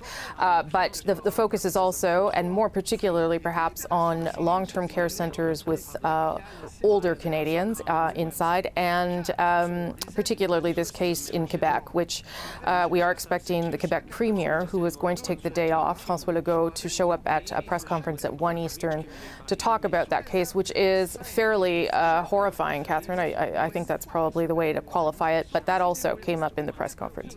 Yes, and in fact, we heard Minister Freeland herself say that the conditions are horrific. We have covered it here at the CBC. CBC Sarah Leavitt had an excellent piece on this last night on the National, but it first came to light, I believe, through reporting from the Montreal Gazette, and I referenced that report specifically because of some of the language used in there, where someone referred to it as concentration camp conditions, which, you know, it frankly nauseates you even just a little bit to say. We know that 2 people have died in this long-term care facility, that there are other deaths where they are still looking into the cause, and that by the description of some of the people who have been in contact with people inside, or staff workers who have been inside themselves, that people were essentially residents left to their own devices is the term that was used. Not only were they dehydrated, but that they were left in soiled diapers or sheets for what appears to be at least a day, if not several days. And so the federal government was asked today, should you be taking a stronger role? Do you not need to just step in when we see the seriousness of what's happening in some of these facilities? Do you not need to step in?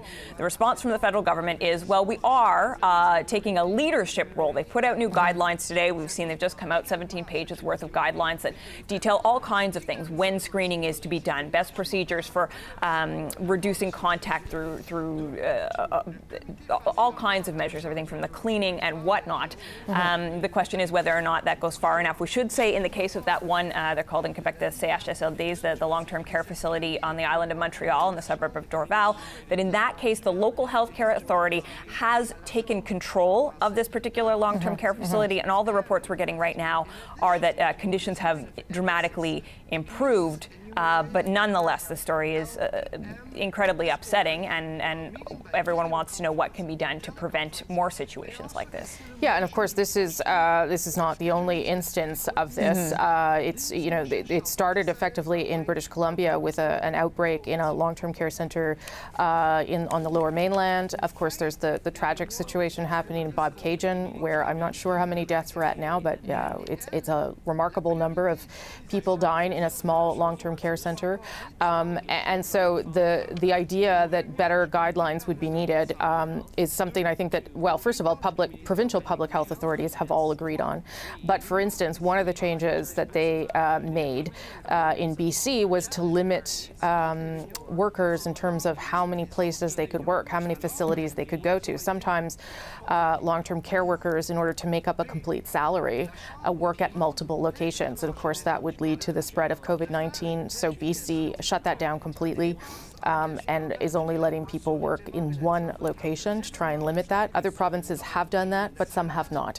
It was interesting to hear Theresa Tam too talk about the challenges with that, Rosemary, because I think part of what all this does is also makes us all reflect on what's being asked of the people who work inside these facilities. And Theresa Tam said, you know, if you're going to say that that's what people should do, you do need to think about how to support them. And my understanding was she meant economic supports.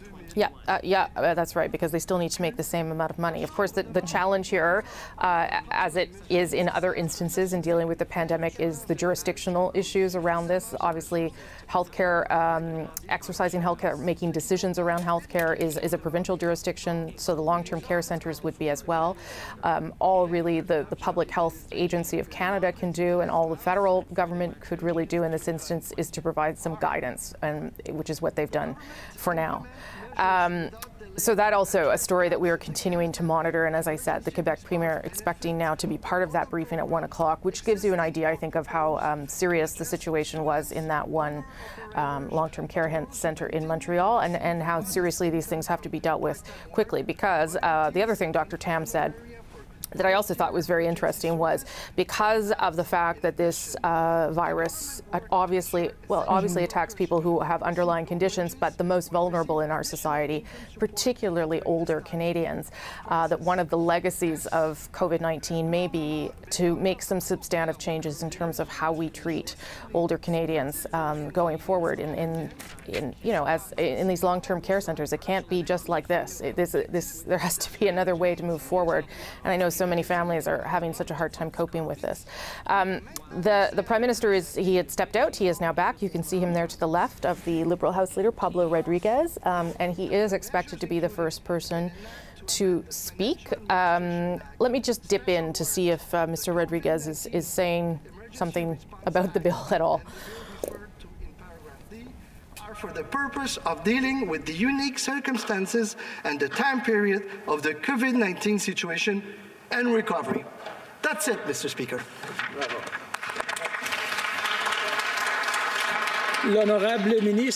Does the Honourable Minister have the unanimous consent of the House to move the motion? Agreed. The House has heard the terms of the motion. Is it the pleasure of the House to adopt the motion? Carried. Pursuant to order made earlier today, the House will now proceed to statements by ministers. The Right Honourable Prime Minister. Mr. Speaker, I rise here in this moment, in this House, as our generation faces its greatest challenge yet. We all stand on the shoulders of those who came before us, of all those Canadians who saw our nation through difficult, tumultuous times in our history. 103 years ago today, young Canadian soldiers found themselves in the trenches in France, thousands of kilometers from home. The next day, they mounted on Hill 145 and took part in the final battle for Vimy Ridge. Today, on the eve of this somber anniversary, we remember their courage and sacrifice. We remember those soldiers who shaped the country we know today. 20 years later, many would be sent to the front again.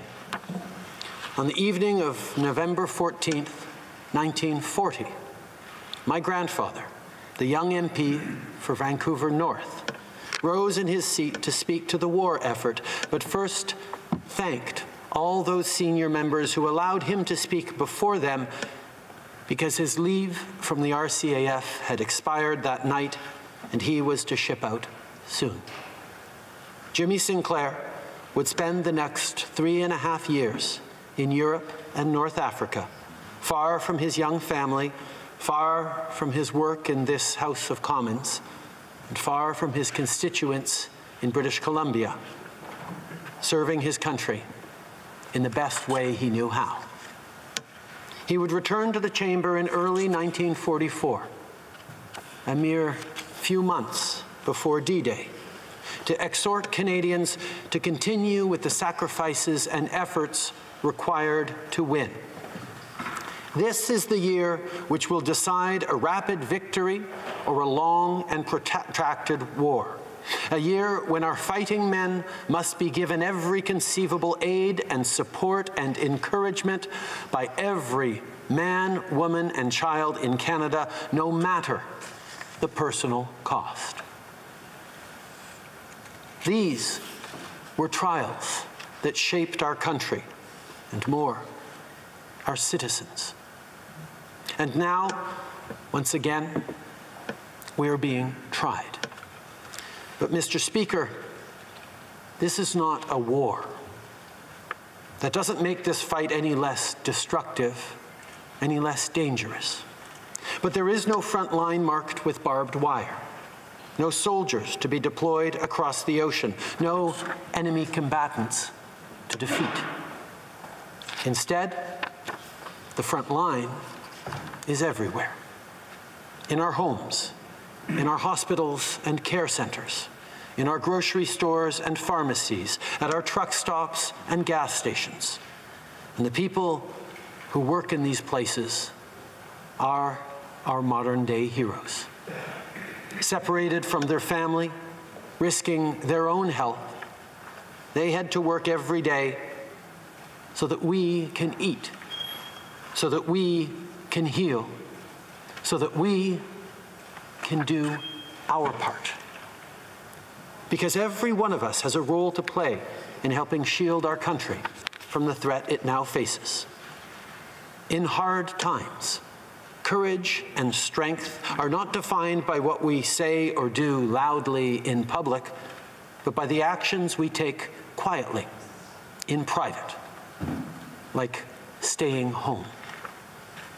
Even as we stand apart, we stand united in our resolve to do what we must until COVID-19 is defeated. Mr. Speaker, we're here today to enact the emergency wage subsidy. This is the largest Canadian economic policy since World War II.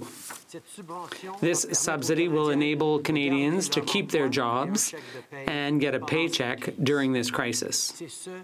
That is what we will be voting on this afternoon. This subsidy is based on steps that have already been taken to come to the assistance of Canadians, like loan guarantees to small businesses and the emergency response benefit. Once again, here in the House, we are called upon to support those in need, and I know we will not let them down. Mr. Speaker, as Canada confronts this crisis, we are all called to serve, to fight for and alongside each of our fellow citizens, to fight for someone's mother, for someone's grandfather, for someone's neighbor. Our job as Canadians is to uphold the dignity and sanctity of every single human life, whether they be rich or poor, young or old, ailing or healthy. That is our duty.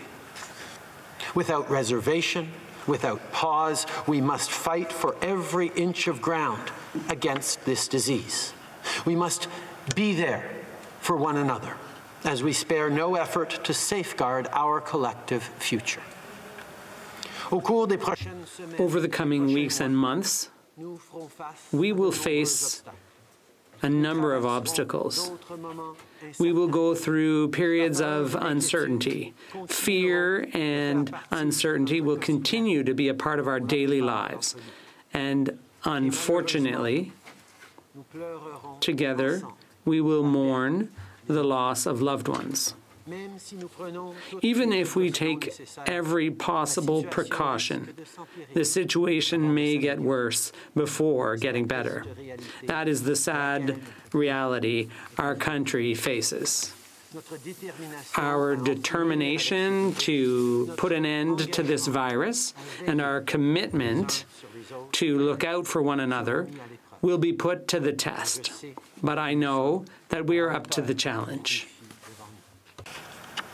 Canadians are among the most fortunate people on earth.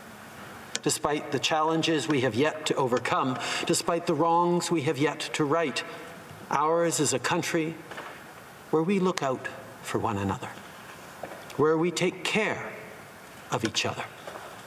The generosity of spirit and compassion. This was alive long before this virus reached our shores, and it will survive long after it's gone because it is who we are. Monsieur le Président, notre pays. Mr. Speaker, our country is in mourning. Too many families have lost a loved one because of this disease. One of the greatest cruelties of this disease is that it denies us the opportunity to celebrate their lives and grieve among friends and family. On behalf of all Canadians, I want to offer my deepest condolences to those who've lost someone they love to this disease. However, This holiday weekend also marks the coming of rebirth and new life. Easter is a time where Christians honor the passion, sacrifice, and resurrection of Jesus of Nazareth and his teachings of compassion, forgiveness, and love.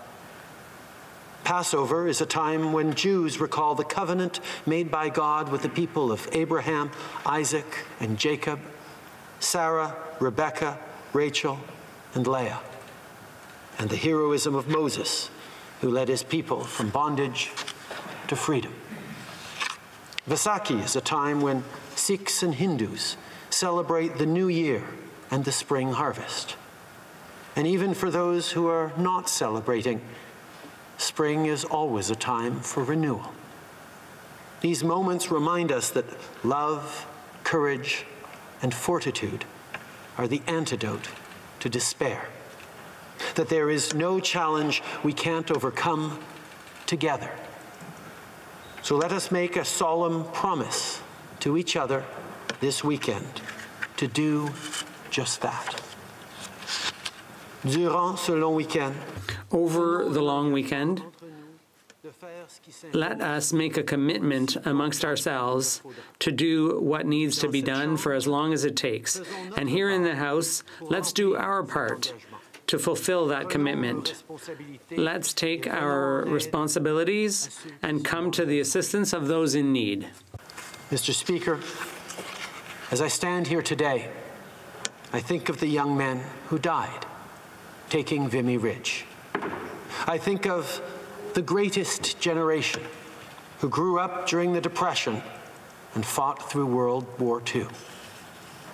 They showed us how to fight for what we believe in and how to sacrifice for what we hold dear. Today, across this country, the last members of this greatest generation live in nursing homes and long-term care facilities. They're in their small apartments and the homes they built so long ago with their own hands. They are the ones most threatened by this disease.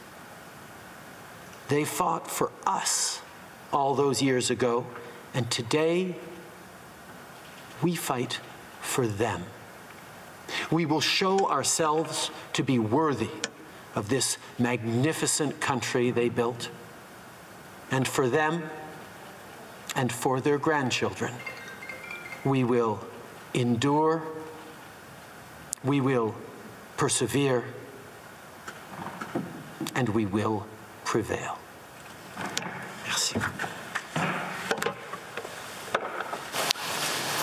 The Honourable Leader of the Opposition. Thank you very much, Mr. Speaker. It is perhaps very fitting that we are meeting here on this day, Holy Saturday, the day between the sadness of Good Friday, the day Christ suffered and died for our sins, and Easter Sunday, the day he rose and conquered death. For we are clearly in the middle of great hardship and suffering, but we have every reason to look ahead with hope and towards the end of the health crisis we are currently facing. Our hope is founded on the ingenuity and resilience of humanity and strengthened by the examples of previous threats which we have all overcome. Mr. Speaker, the past month has tested Canadians. We've been told to stay at home, away from family and friends. Birthdays, anniversaries, holidays, religious gatherings have looked different this year. We've relied on Skype or FaceTime to stay connected instead of family dinners, church services, or weekend gatherings. Stores and restaurants have been told to close their doors. And as a result, almost 6 million Canadians have lost their jobs. And the businesses that are still open are worried about how they are going to hang on. And despite all of our efforts, more than 22,000 Canadians have fallen ill, and unfortunately, over 600 Canadians have died. Our thoughts and prayers are with all of those who have lost a loved one. In the coming days and weeks, our actions will be more important than ever. Now that the government has finally presented its projections, we know what to expect. We must continue to follow public health directives, and we must act together as a nation. On behalf of the official opposition, I want to acknowledge all of the Canadians who are going above and beyond during these unprecedented times. To the nurses, the doctors, the truck drivers, the grocery store workers, cleaners, pharmacists, farmers, and other essential workers, we say thank you. To the parents juggling schoolwork and their own jobs, we say thank you. I've always had respect for the teachers that have influenced my life, Mr. Speaker, but after spending the last few weeks trying to keep my children up to date with their studies, I have a newfound respect and admiration for what they do each and every day of the school year. To the churches, synagogues, mosques, temples, gurdwaras, food banks, shelters, and other organizations helping Canadians during these difficult times, we also say thank you. And to the public servants working hard each and every day to make sure that Canadians get the help they urgently need, we say thank you. Canadians have important questions about the situation we are experiencing. Our economy is at a standstill, and even though the government is announcing programs, funds still aren't flowing to Canadians. We have a deficit of $184 billion, and years of discipline will be necessary to get the Canadian economy back on track. New government documents released to the Health Committee also paint a concerning picture. New government documents released to the Health Committee also paint a concerning picture. As one reporter put it, quote, "The documents show a government persistently downplaying the threat of coronavirus until it was too late." Other countries like South Korea, Singapore, and Taiwan ramped up testing and secured medical equipment early on, which allowed them to flatten the curve quickly, preventing their economies from being completely shut down. We were told for weeks that the risk of COVID-19 to Canadians was low. We now ask why that risk assessment seemed to change overnight. Why did the government wait so long to impose travel restrictions? Why were travelers not originally screened? Why do we have a critical shortage of medical supplies? Why is it taking the government so long to sign contracts with companies that are offering to retool their facilities to provide much-needed medical equipment? Why are other countries further ahead of us when it comes to testing and tracing? These are some of the questions that Canadians have, and they deserve answers. And while we know that mistakes have been made in the past, Conservatives are focused on looking to the future, on how best to get Canada through this crisis, keep our citizens healthy, and get our economy back on track. The Prime Minister has said that we need to prepare for a second and perhaps a third wave. Canadians want to know how this government is preparing to get ahead of those waves. And this is why the Conservatives are demanding regular opportunities to ask the Prime Minister and the House of Commons questions about all aspects of the government's response to the COVID-19 crisis. We also want to hold weekly parliamentary committee meetings where MPs can move motions, call witnesses, and ask ministers and government officials questions. We cannot wait for this pandemic to end to hold our government to account. Parliament has a crucial role to play right now. Through debate, discussion, and regular questions from the opposition, we will obtain better results for Canadians. Parliament has a vital role to play now through debate, discussion, and regular questions from the opposition, we will get better results for Canadians. Today's emergency legislation is a good example of this. When the government first announced a 10% wage subsidy, Conservatives and small business owners across this country raised concerns. Other countries were offering far more, and it was clear that 10% was just not going to cut it. So we pushed for a significant increase. A few days later, the wage subsidy was raised to 75%. Credit unions weren't originally allowed to deliver the $40,000 emergency interest-free loans. This left many business owners who use credit unions, especially those in rural locations, left in the lurch, making it harder for them to get the support they needed. We called on the government to make changes, and now credit unions can deliver these loans as well. The need to show a 30% revenue decrease to qualify for the wage subsidy meant too many new and seasonal businesses didn't qualify. We raised this concern, and now there is more flexibility. And this week, we rolled up our sleeves and worked with the government to ensure that businesses have the certainty they need to keep their employees on the payroll. Les conservateurs Conservatives have been part of Team Canada since day one, offering constructive solutions to improve the government's response to this pandemic. Conservatives have been part of Team Canada since day one, offering constructive solutions to improve the government's response to this pandemic. But we know there's still more work to do. Conservatives have proposed meaningful solutions, such as rebating the GST to small businesses that have collected it in the last year to provide a much-needed cash injection.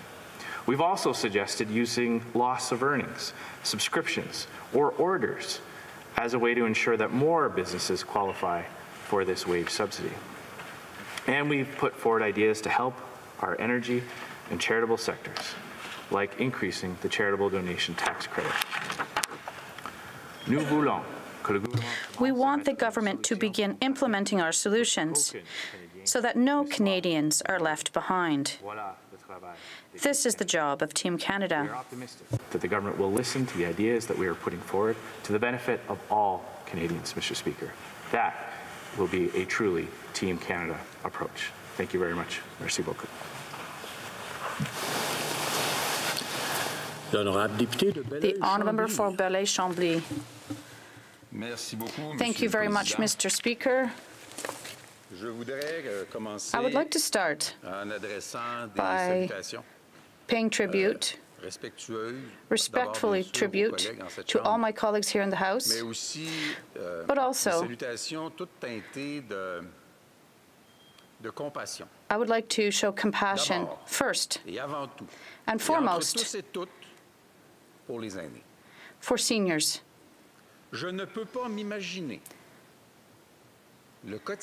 I can't imagine what the daily life of a senior is right now in any of the residence models that we have in Quebec, the rest of Canada. They're isolated from their loved ones. They're exposed to a disease that could be mortal without even being able to see their children or grandchildren one last time. Such a situation is endlessly sad. And I'm also thinking about other seniors, those who are not directly exposed to the virus, who are seeing the value of their pension funds dropping, that are still isolated, often in regions that are already somewhat remote. They can't see their families who live elsewhere. I'm thinking about those individuals. That's not the topic, but I also gave recommendations and suggestions to help them as much as we can. But I'm also thinking about the workers who cannot work right now, au secours desquels nous sommes rassemblés ici aujourd'hui. For whom we are gathered here today to help. I'm thinking about young people, and for them this is supposed to be a joyful time in their lives, and they're locked up at home. They can't see their friends unless they're on their phones, with a few exceptions. And I'm also thinking about the parents that have to deal with the impatience of their young ones. I'm also thinking about people who theoretically could choose to stay home, but since it's their vocation, they go to work day after day in our healthcare system. They are exposed to this virus beyond reasonable levels, and they can't keep 2 or 3 meters of distance when they're at work. I'm thinking about those who are working in the transportation sector, who are working crazy hours in uncertain conditions, and often they don't even have access to the very basic tools that they need when they're on the road to have a shower or to eat. They do not receive the respect that their job would suggest. I'm thinking about the agricultural workers who are facing particular challenges. I pay tribute to them as well. And I'd like to pay tribute to my colleagues who are working with me, and to all those who are part of Team Canada. The recent weeks have shown, and I'd particularly like to show that we can work better by working together. Since the beginning of this situation, despite some people being tempted to mark political points, we have been as open and honest as possible. Today, we are going to adopt legislation, and of course, there will be some people here in the House that when times get better, it'll be thanks to them. And I think today, we have to put all that aside. It'll be thanks to our group together with 380 people chosen by all Canadians and Quebecers, all members of this Parliament. Our SMEs that are at the very heart of our economic fabric in Quebec will have a crucial tool now. I'm looking at this from a worker aspect. On one hand, this legislation will protect their purchasing power, in addition to what EI would give them. This will benefit workers, and it also support our economy, because at the very basis of the billions of dollars that the government will be investing in individuals and companies, this is to protect their future income as well, tax revenues as well. And that's what we have to do. And I'd like to underscore that this is proof that history will never let us forget the crucial and essential role of the state that it plays in our economy, how legitimate it is for the state to intervene in the economy. Sometimes less state is not better. Families will find security in this legislation, as will workers and parents. Research and science will find us the remedy to this virus. But it is the feeling of security that will fight the anxiety and fears and concerns about our future. And this is one of the fundamental roles that we are playing. There was cooperation, and we were happy to be a part of it. And I would just like to say that we're not going to say that we were behind whatever measure, or we will be humble in that respect. startup companies. Well, the Minister of Finance took them into account. I appreciated that. They were strong growth companies that were particularly at risk, and that was addressed. There were social companies as well that particularly are of interest to me, and they are also part of the program. And I'm happy that there is this component in the legislation, in the motion rather. We were able to ensure that SMEs won't have to pay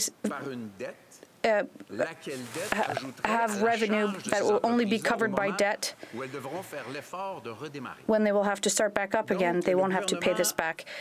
So the government is establishing a measure that will allow companies to have some support that will not have to be reimbursed later, and this is something that was particularly close to my heart, and I am very grateful to the government for this, because they added this to their thought process, and that's how we're going to move forward.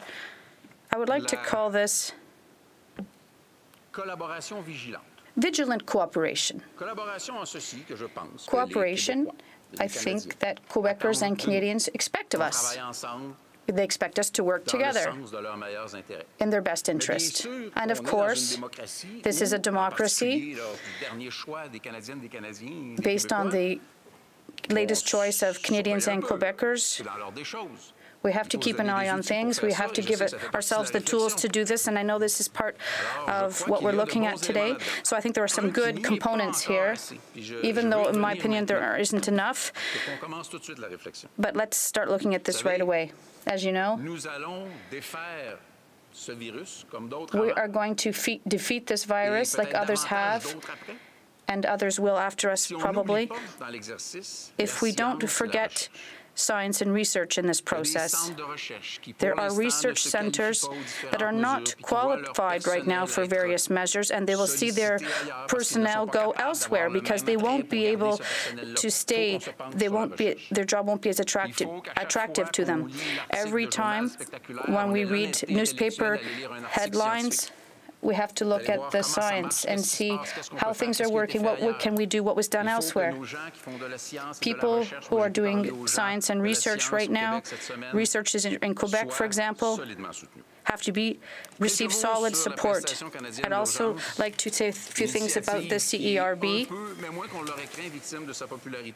It could be a victim of its own popularity, one might say, but there were a few cracks that were now shored up for example, volunteer firefighters, for artists and their royalties, and there are several components that were now fixed, such as people who receive dividends in small companies. So there are some improvements that were made,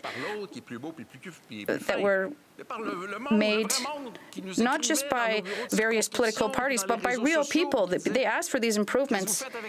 They're saying, what about us? They said. So proper discussions brought about solutions. As you know, people discussed the virtual parliament. We don't physically have to be sitting here on the benches to be able to discuss things. We can have discussions each at home with various different types of formats, but we can do this. I understand that we do have to vote here, that there has to be a standardized system, because we do have rules that can't be changed. We've talked about this. We've talked about a virtual parliament for quite some time. Unfortunately, in the spirit of openness, it's not too late. We looked at welcoming people from abroad not too long ago in various forums between Quebec and Canada. Mr. Speaker, I have to highlight that I'm very concerned.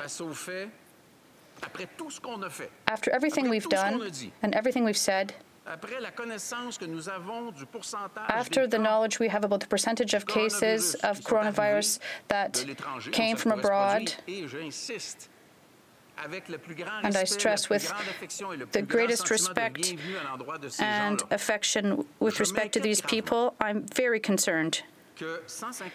that 159 Mexican workers who were not given the COVID-19 test in Mexico and who were not quarantined in Mexico took a plane, landed in Dorval this morning, did not undergo a COVID-19 test in Canada, and were not quarantined in one of the thousands of hotel rooms that surround the airport.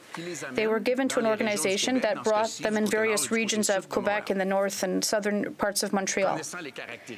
And knowing the characteristics of this virus, and having statistics that saying between 1/4 and 1/2 of people who carry the virus don't have any symptoms, and a test for someone who doesn't have symptoms could be useless, are we not taking a risk that we could easily eliminate? We communicated with the government privately on several occasions about this, and I say this with all due respect for the institutions and the people involved. I have an open mind, and I'd like to repeat that if the government could set aside billions for these measures, we should be able to invest to give rural communities in Quebec and Canada confidence. Our foreign workers should be quarantined and undergo a COVID-19 test. That is the best way to serve their countries of origin and the workers as well. They don't have the necessary expertise. Companies can't say, oh, I'll make some room for these workers in the basement so they can be quarantined. That's not their duty. This is the state's duty. And it's up to the Canadian Customs, who don't report to Quebec or other provinces that have to do this. The 159 workers who've already left their country, well, we should very quickly announce measures to isolate them when they arrive and give them COVID-19 tests. This could happen in Quebec and Canada, and then we'll be able to benefit our economy. And I'd like to say, Mr. Speaker, in conclusion, that we're thinking with respect to vigilant cooperation. I'm not formulating any criticism here. We have the duty to remain vigilant with respect to each other, because every day we're looking at measures to solve new problems that are cropping up every day. Thank you, Mr. Speaker.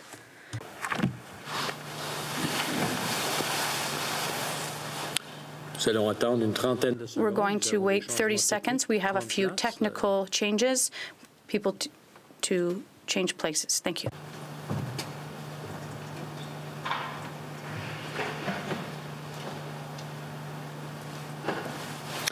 The honourable member for Burnaby South.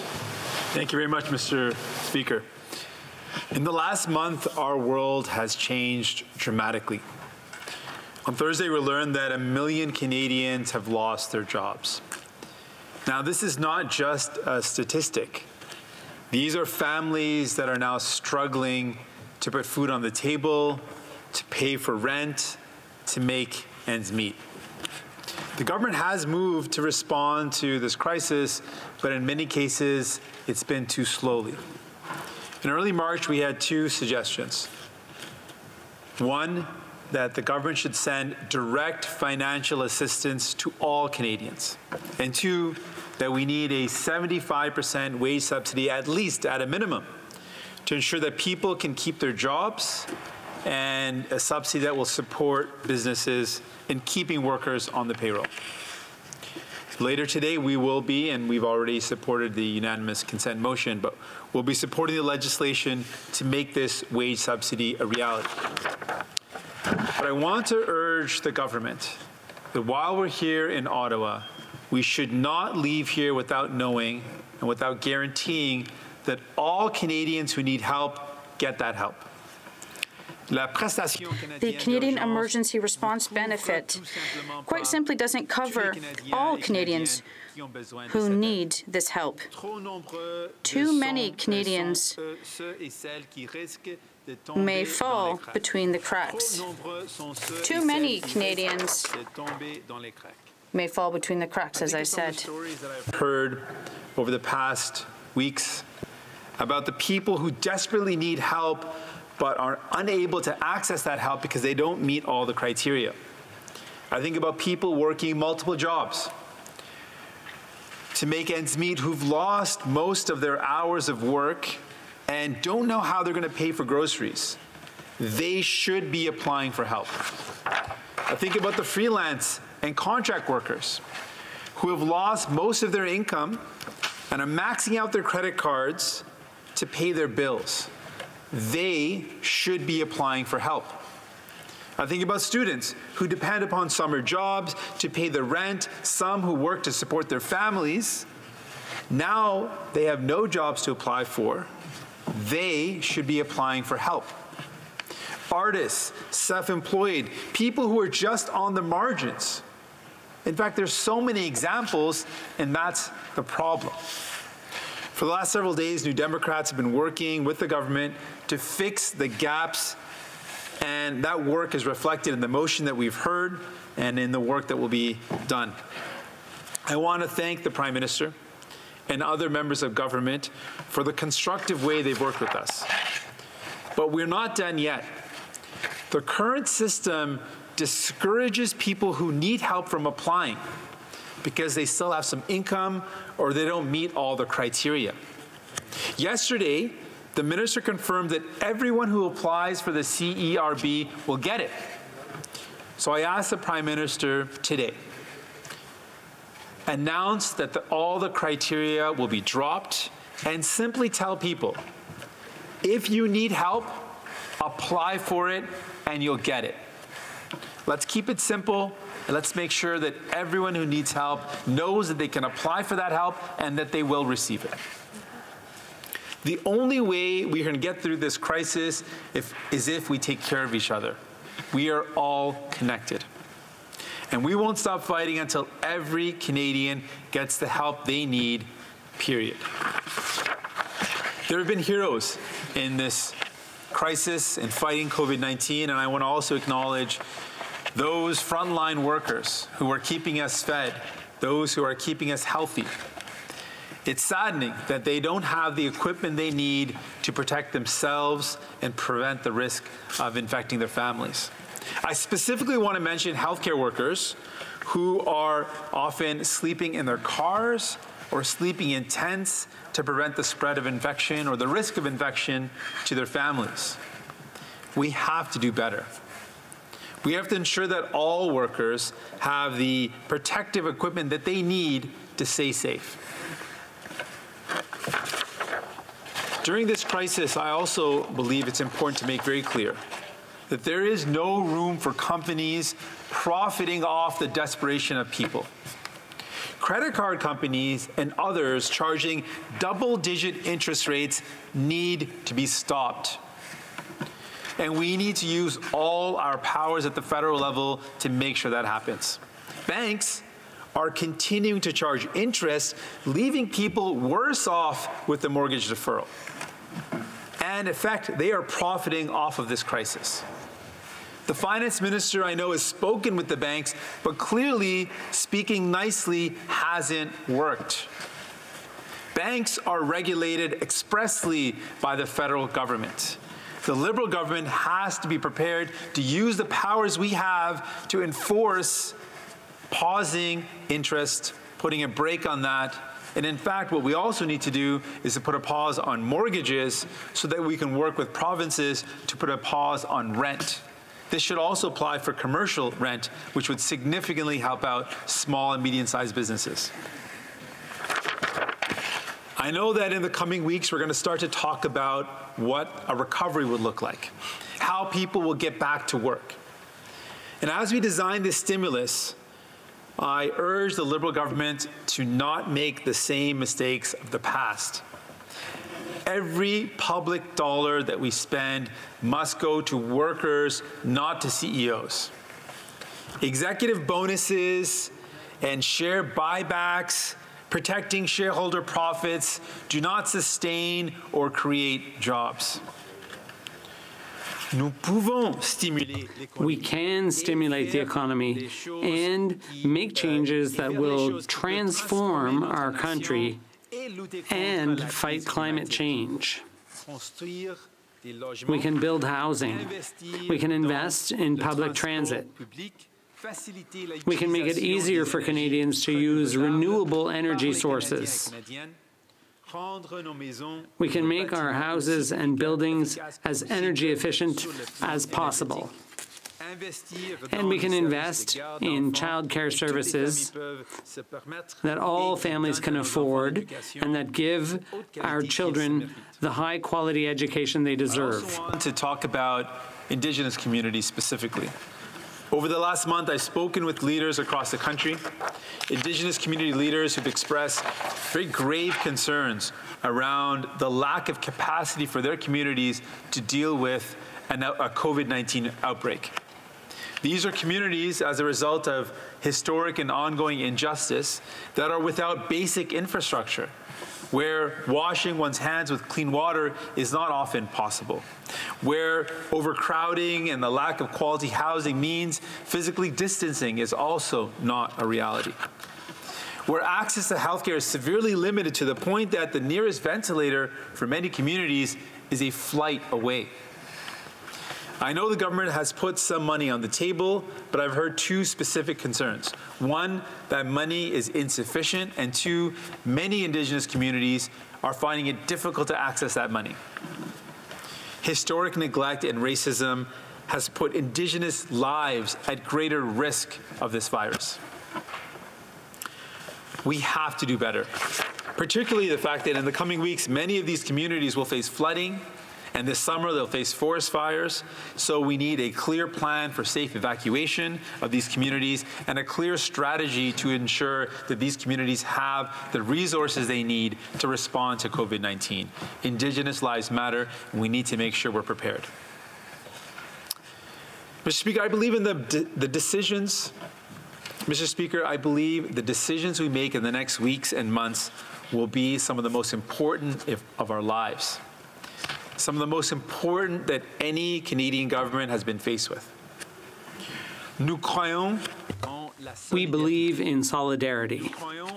We believe in helping one another. We hear a lot of people talking about when will things return to normal.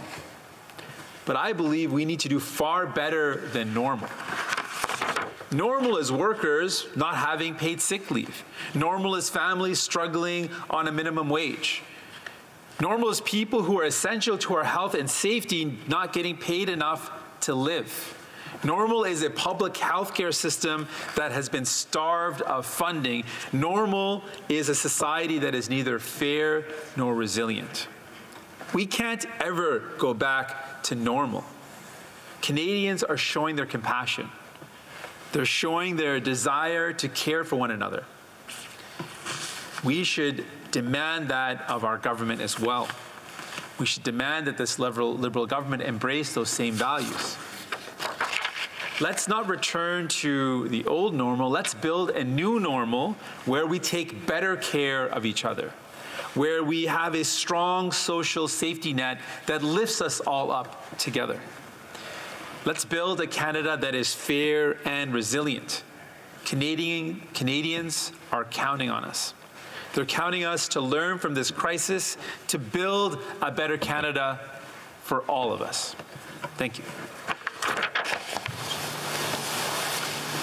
The Honourable Member for Saanich Gulf Islands. Merci, Monsieur le Président. Thank you, Mr. Speaker. I'd like to begin by recognizing that we're on the traditional territory of the Algonquin people.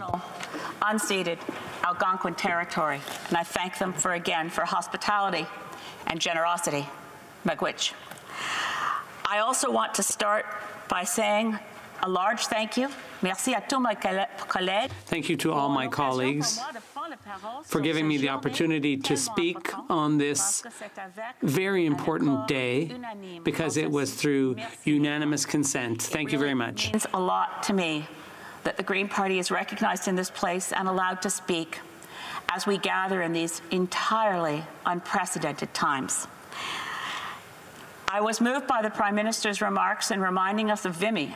I hadn't planned to speak about Vimy, but April 9th this year, and I noticed my husband very depressed, he's sort of wandering about, and I said, what is, I'm thinking of my grandfather, who was machine gunned on Vimy, April 9th. 1917. His grandfather survived, otherwise I wouldn't be married to my husband, I suppose. But his grandfather, John Owen Wilson, survived, got back to British Columbia, and ended up as Chief Justice of the British Columbia Supreme Court. But the sacrifices of Vimy are not forgotten. The courage and solidarity of previous generations is not forgotten. I've thought in recent times that being a boomer, a 1954 baby, I'm one of the last of a generation that remembers a time of the kind of solidarity and sacrifice, not that I lived through the war or the Depression, but my parents did. And so the family stories become part of who you are. They're in your bones. The notion that government steps up, that government is on your side. And I think through years of neoliberalism, we've gotten this idea that government's kind of in our way, picking our pocket. I'm really relieved that in some ways, this solidarity, the social solidarity that we will have coming out of this pandemic will allow us to see, yeah, I'm part of my government. My democracy works for me. I hope that can be a lasting lesson. We are here together in a way that I want to acknowledge with deep gratitude. Is Parliament working well even when we're at a distance? I want to thank Prime Minister, the Deputy Prime Minister, and so many different ministers for the openness to hear opposition ideas and concerns. If I could share with Canadians what the last couple of weeks have felt like, working from home nonstop, 24/7. A lot of Canadians wouldn't imagine that every single day, 1:30 BC time, 4:30 in Ottawa, every day including Saturdays and Sundays, we have an opportunity to ask anything. Now, in my mind, this is how the ideas have been working. It's quite true that a lot of the things we wanted weren't in the first bill in C-13. It's quite true that Greens, like others, said it shouldn't be a 10% wage subsidy, it should be 75%. And we made that case, and individual examples came forward. It feels to me as though through those daily question and answer sessions, and I know not every single day do all of us get our questions in. Some of us, the member for Carleton, does well. I do pretty well. Push *1 and go for it. We do our best to get our questions out there. But in my head, this is how it's been working. We raise a question. We say something like, what happens right now? Bishop McMenemy has just contacted me, and the Anglican Church on Vancouver Island has separate churches, and they all have their own CRA number, but there's only one employer. So the 30% wage, 30% revenue deduction, 30% reduction in revenue compared to some other reference period doesn't work at all in this circumstance. Then today, I look at the most recent version of the bill. Entity is redefined. It now covers that specific weird example of the Anglican diocese and an issue raised to me by Bishop McMenemy. There may have been many other MPs who asked a question that stumped the Finance Canada senior officials that were on the telephone with us every single day. But when I see that in the bill, I think, oh, my question not only was a question, it flagged an issue. And this is what I hear from ministers. Keep sending us the specific concerns that you see. Keep telling us where the gaps are. Because the MPs on the ground right across Canada are the eyes and ears on the front line, able to say, nothing you've got in place right now, with all due respect, is working for small business. I'm terrified that a lot of very small businesses, seasonal businesses, restaurants and so on, are going to go under even with the wage subsidies. But then I pick up today's unanimous consent motion. Well, I saw it before coming here, and I'm very relieved to see that it calls for the government to implement short-term support measures for small and medium-sized enterprises to be partially refundable, primary objective, maintaining jobs, reducing the debt related to fixed costs. That's what I keep hearing from small business. They can't afford to pay the rent. The wage subsidy doesn't help them. So what I'm seeing here is not to be just a Pollyanna about our circumstances. But I do want to say that it means a lot to me that when we've come forward as individual MPs, opposition and Liberal, and said, look, what's happening doesn't work. There's too many people, students, people in the gig economy. They're not covered by CERB. What are we going to do? Today's unanimous consent motion says we implement measures without delay. I think without delay would actually meet what the member for Burnaby South said, and right now today we say everybody applies. But that language suggests not that the government is saying, we've gotten this perfect, go away. What I hear from minister after minister is, we're learning. We're working as hard as we can. I want to say that I do know that the Minister of Global Affairs and his parliamentary secretary have been available to me pretty much 24/7 for about the 50 or so constituents that I've so far worked to help get home. And I've still got about a dozen that I'm working on. And the parliamentary secretary knows well that I have someone stranded in Vanuatu. But there's a real sense of all hands on deck, and I want Canadians to know that. I want them to know that a spirit of nonpartisanship, of we are Team Canada, we're all in it together. Nothing exemplifies that for me more than the newfound best friend relationship between the Premier of Ontario and the Deputy Prime Minister. I think this shows stepping up to a circumstance where we're all at risk. We're thinking about being surrounded by death. We're thinking about wearing our masks. I've got Lysol wipes here below my desk. We are constantly vigilant. But we're also working together because we're Canadians. This must not be a moment that divides us. We must remember this and work differently in future. Yes, I want to press for guaranteed livable income. We will keep doing that. Yes, I want to press that we will, in this place and before too long, see new climate targets that meet the imperative of a looming disaster far greater than COVID-19. Threatens to kill more people and wipe out civilization. It can't be postponed. But right now, what I want to say is a deep thank you for the spirit of collaboration. The Prime Minister spoke of the fact that this time, of course, is a season of many religious observances. It is Passover. Happy Passover to my Jewish friends and family. It is also coming up soon to Vaisakhi. And within a few weeks, it'll be Ramadan to my Islamic friends, a period of fasting and reflection. I'm just finishing Lent, a period of fasting and reflection. And it speaks to the unprecedented nature of the crisis that we're in, that as far as I've been able to determine through research from home and looking through every bit of constitutional and parliamentary history I can find, the Parliament of Canada has never before sat on Easter Saturday. Good Friday, particularly in previous generations, was held sacred. The idea of meeting on Easter weekend would have been impossible to imagine. But here we are. And why? In about, looking at the clock, I think, in about 10 hours, it will be dawn in Jerusalem. And the first morning light of that sunrise will strike the walls of the Church of the Holy Sepulchre. It's built on the spot where we are told the original cave was, in which the body of Jesus Christ was wrapped and placed in the tomb, the rock rolled in front of it, and that approximately 10 hours from now at dawn will be that remembrance of our stories, of our tradition, our faith, the most significant day, the most profound and important day of a Christian calendar, the resurrection of Christ, that the stone was rolled back, and that those who loved him, Mary and others, came and thought the body had been stolen, and the angels came to them, and then Jesus, disguised as a gardener, came to them and said, no, he is risen. Now, in this time when we are surrounded by death, and we are worried about our mortality, and those of the people we love, we can think of the things that are most important. And after this is over, we'll recognize, yes, we can survive. We can break the bonds of death.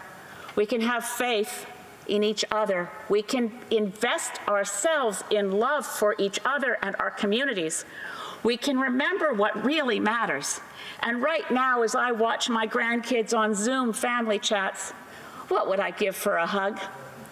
I would love to think about our lives as transformed by this in ways that are profound, as we recognize that for the first time in my life, governments all around the world have decided without a hesitation, life is more important than money. We have deliberately and voluntarily shut down our economies to save lives.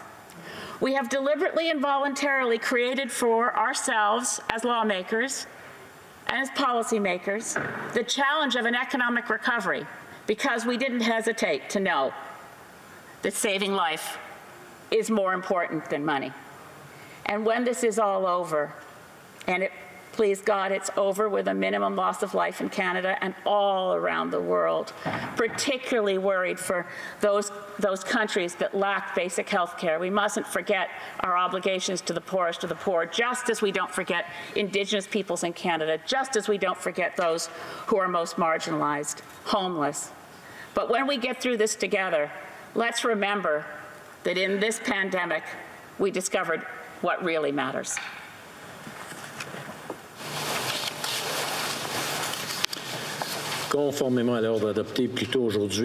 Pursuant to order made earlier today, the House shall now resolve itself into a committee of the whole to consider matters related to the COVID-19 pandemic. Before we begin the debate, I would like to remind honourable members of how the proceedings will unfold for the next 2 hours. Order made earlier today. During the proceeding of the committee, no member will be recognized for more than 5 minutes. Okay, so this is the end of formal speeches. We heard from, of course, all of the party leaders inside the House about the wage subsidy legislation, and now the House of Commons will become what the Speaker called there, this committee of the whole, when essentially committee work gets done inside the House of Commons. There'll be a period of some questions and some answers from the government.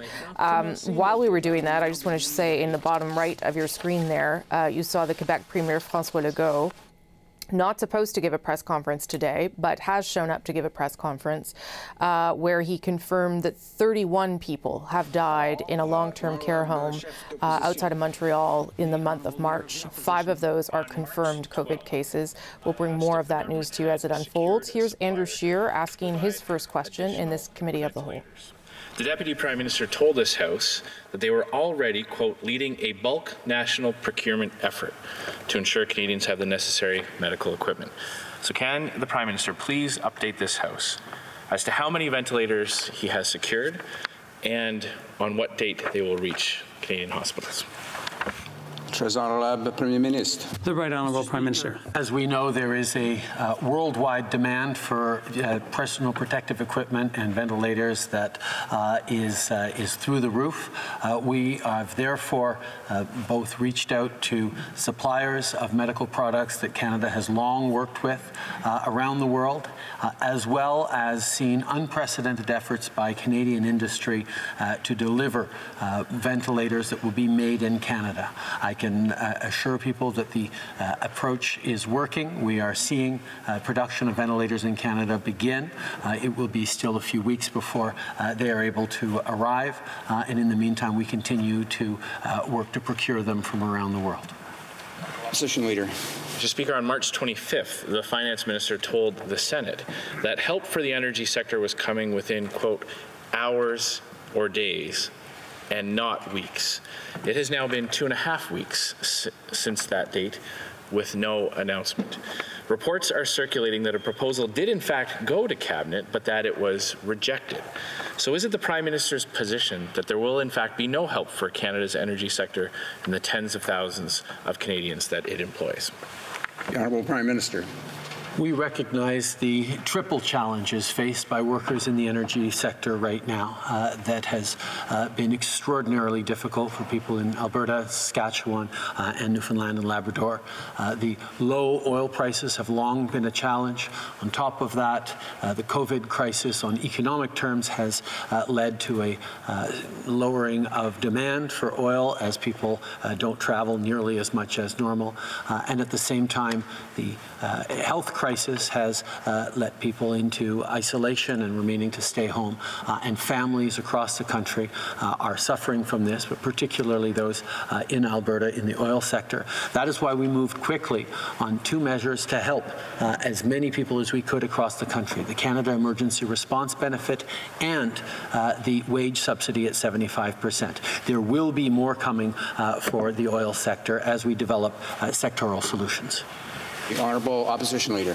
Well, he left out the quadruple challenge, Mr. Speaker, and that was his government's cancelling of projects. And remember, it was his finance minister that promised it was coming in days, not weeks. People who are suffering because of this crisis are suffering in real time and cannot afford to wait longer. Mr. Speaker, documents now reveal that in early January, military intelligence began producing detailed technical reports about the outbreak of the deadly coronavirus in Wuhan, China. A yes or no question. Did the Prime Minister see these reports, yes or no? Right Honourable Prime Minister. Mr. Speaker, as members of the Five Eyes, we were privy to significant military and intelligence reports on the status of things happening around the world. There were enough flags for us to convene an incident response group at the end of January. We also began increasing screening at major airports and limiting flights from Wuhan. The Honourable Leader of the Opposition. Mr. Speaker, these are very simple yes or no questions. Was this information from the military intelligence report shared with the Public Health Agency of Canada, yes or no? Right Honourable Prime Minister. From the beginning, Mr. Speaker, we worked with all agencies to ensure that relevant information was shared across departments. We needed to make the best possible decisions based on recommendations from scientists, from health researchers, from international allies, and that's what we did. The Opposition Leader. Mr. Speaker, the Prime Minister's wage subsidy that we will be debating throughout the day today is a lifeline to those companies who can still afford to pay any wages at all. There remains a significant number of businesses across the country who are receiving no revenue, who aren't able to subsidize, to pay any wages at all because they've had their doors closed for almost a month now. The Conservatives have put forward the idea of rebating the GST to allow those small businesses that have no revenue at all to pay some of their bills, to pay their rents, so that they can stay open when this crisis is over, so they can reopen when this crisis is over. Will the Prime Minister consider this proposal to ensure that there are jobs for Canadians to go back to at the end of this pandemic? The Honourable Prime Minister. A number of people in this House, we are extremely pleased with the level of collaboration, of input from all parliamentarians and all parties as we look to ensure that we're helping Canadians as much as possible in this situation. We've moved forward on a wage subsidy. We've moved forward on a Canada Emergency Response Benefit. We've moved forward on low-interest loans, of which 25%, $10,000, will be forgivable for small businesses. We recognize there's more to do, and we look forward to continuing to work with all parliamentarians to make sure we're helping Canadians in the right way. The Honourable Member for Belleuil-Chambly. Thank you, Mr. Speaker. Good afternoon.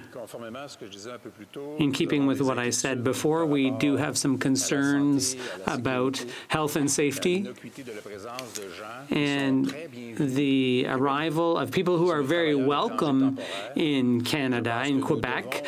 They are temporary foreign workers, but we're concerned about their safety.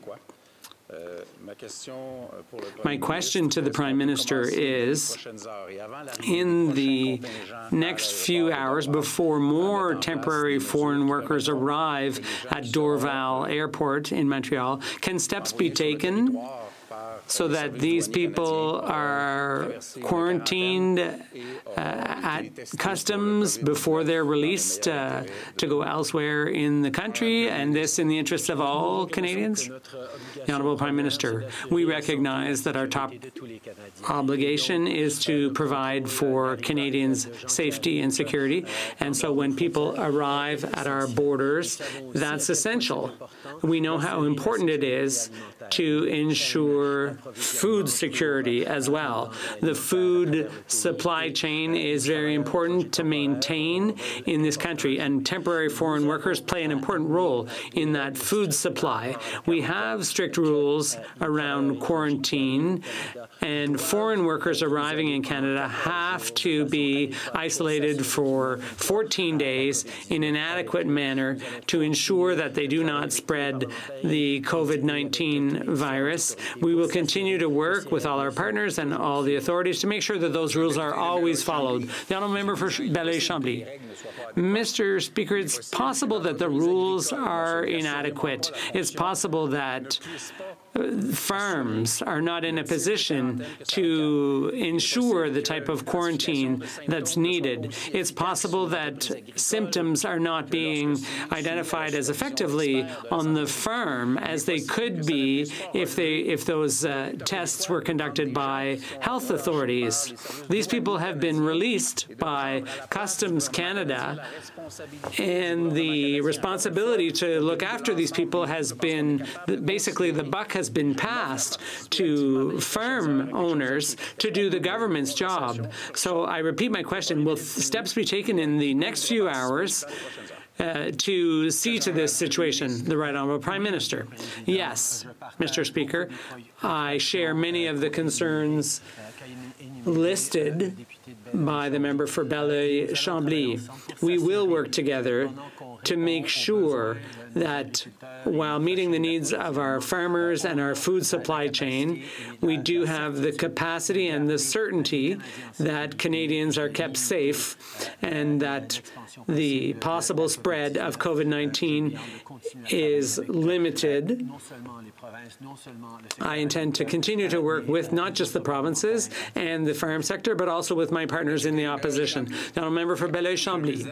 Mr. Speaker, on a completely different note, some may be surprised to hear me say this. I do believe that the Government of Canada has to contribute to re-establishing jobs in the oil patch in Western Canada. I don't think those people should be expected to completely sacrifice their economic model.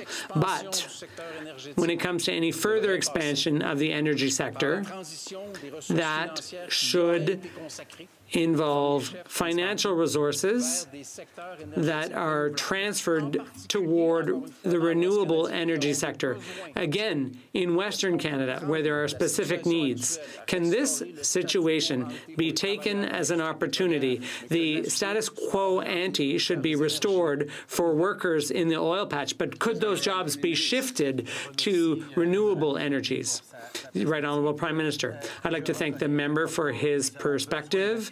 It's important to support workers and families who are going through tough times in all industries, all across the country, including the oil patch. But we recognize that we're also engaged in a battle against climate change, and we need to find ways to create good jobs for people in Alberta and elsewhere who want to have jobs that will last for years and generations. And that's why we've been thinking together with the government of Alberta and other countries about ways to ensure that Canada and Alberta are part of that shift, that transition to a better future for our country. Thank you very much, Mr. Speaker. Mr. Speaker, I want to just raise again the concern. We've heard stories that represent some of the millions of Canadians that are right now falling through the cracks who cannot access the CERB. We've heard of people who've got multiple jobs, who've lost a lot of that work but still get some income, freelance and contract workers, artists, self-employed. While the government has committed, and I'm encouraged by that, to fixing those gaps, will the Prime Minister just today stand up and say that if anyone needs help, they should just apply while the government is fixing the gaps in the system, but people who need help should just apply right now? Honourable Prime Minister. The immediate urgency in this situation was making sure that people across the country who were reliant on paychecks to be able to pay their groceries and pay their rent, paychecks that suddenly disappeared because of COVID-19, get money quickly. That's what we did with the Canada Emergency Response Benefit, and I want to take a moment to thank the extraordinary public servants at Revenue Canada, but across ministries and departments who worked incredibly hard to create a model that would get money out quickly to millions of Canadians. We, of course, recognize there are gaps and are working with all parliamentarians to fill those gaps because people who need help should be getting it. Member for Burnaby South. Will the Prime Minister just say today really clearly that if you need help, You can apply right now for the CERB while the government fixes the gaps. But will the Prime Minister just say very clearly to all Canadians, if you need help, apply now while the government fixes the problems? The Right Honourable Prime Minister. Mr. Speaker, we created a program that is helping millions upon millions of Canadians who've lost their paychecks because of COVID-19. We've moved forward with another program that we're debating here today on wage subsidies for people so they can keep their jobs, keep their paychecks at 75% subsidy from the government. That will keep people linked to their employment. But we recognize there are other people in different situations who also need help. Students, seniors, part-time workers, essential workers who need extra help to keep in their jobs, and that is what we are focused on right now with tremendous collaboration from all parliamentarians. Member for Burnaby South. Mr. Speaker, credit unions some of them have recently waived interest rates entirely. 0% interest rates is what they're charging on their credit cards, while banks are still charging astronomical interest rates.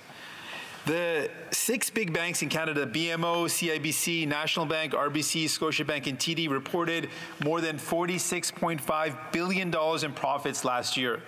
Will the government, will the Prime Minister use the federal powers to force those banks to waive interest rates entirely during this crisis? Prime Minister. Mr. Speaker, the Minister of Finance has been closely engaged with the banks over these past weeks. We've seen strong movement by the banks in terms of helping people who are particularly hard hit financially because of COVID-19. They've agreed to help us administer the small business loan. We know that there is more that the banks can do, and we've been working with banks and credit unions to make sure that they do more to recognize that the way we support Canadians through this situation will ensure that we come out of this situation in the best possible shape, all of us. Member for Burnaby South. Thank you very much, Mr. Speaker. Mr. Speaker, during the 2008 financial crisis, we saw bailouts that effectively bailed out corporations who then took the money, left Canada, and left workers high and dry. Workers lost their jobs while those companies, those corporations took billions of dollars from Canada. Will the government ensure that we're going to prohibit any CEO bonuses and stock buybacks, and the companies that receive government subsidies or bailouts, that money goes towards workers, that with strings attached to keeping people employed, not enriching the corporation or the shareholders or the executives, but it goes with strings attached to workers directly? Honourable Prime Minister. Mr. Speaker, we recognize the challenges in crises past that had some of the impacts that the member opposite has talked about. That is why we made sure that the big measures we put forward are entirely focused on Canadians, on workers. The Canada Emergency Response Benefit helps people who've lost their job because of COVID-19. The wage subsidy makes sure that people are staying connected to their jobs, even though they can't get paid by their employer anymore, because the government will pay them up to 75% of their salary, so that when this is through, Canadians will still have connection to those jobs and our economy can get going again. Everything we've done has been focused first and foremost on Canadians and not on corporations as a nebulous entity. The Honourable Member for Carleton. Thank you. Yes or no question. The military intelligence warned of the deadly coronavirus in a briefing to the government in early January. Okay, yes we are no? going to pull away now from this question and answer session between a limited number of MPs, parliamentarians inside the House of Commons. If you want to continue watching, you can do so at CBC.ca. We're streaming it live there.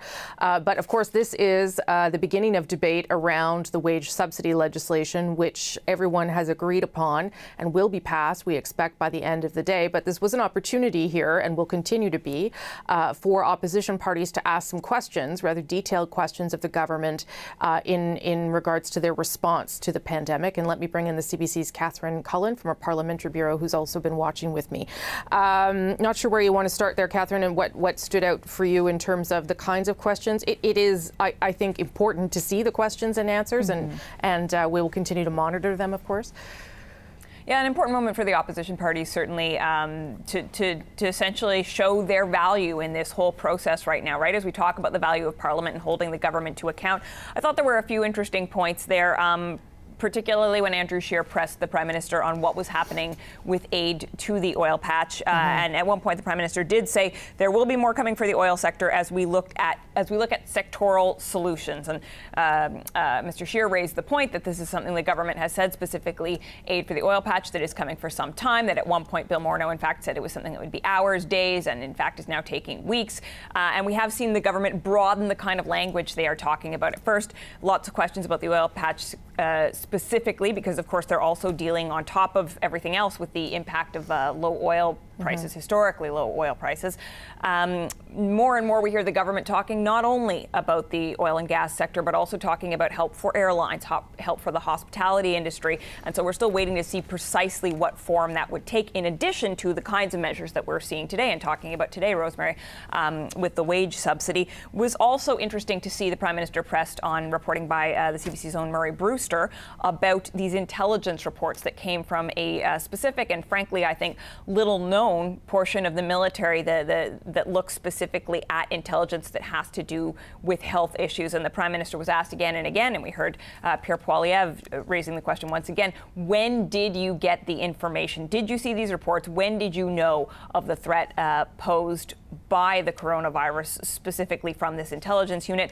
The Prime Minister, though, not really being very specific about that. He said, of course, we have access to intelligence sharing from our partners, but didn't say specifically whether he personally saw those reports, because Murray Brewster's reporting says it would have been shared within national defense, but it's not clear whether or not that information would have been passed along to public health. And we see here the Prime Minister as well.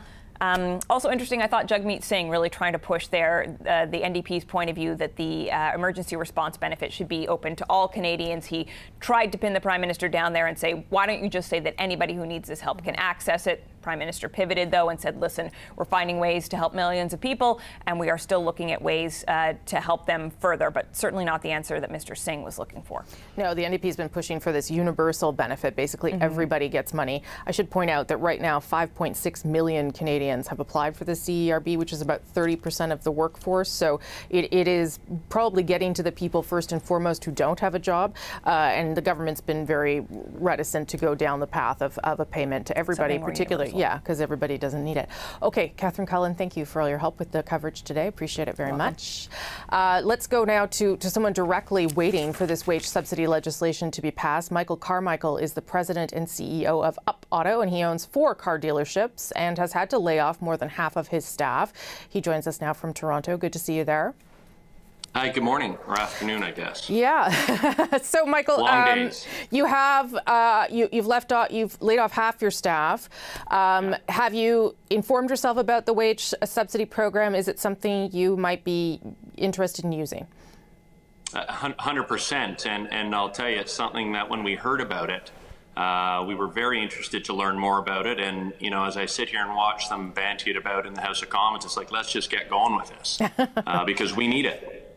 How many people have you laid off then so far? 26 people of 50. Of 50. And business has, I imagine, entirely shut down, or is there anything coming in at all?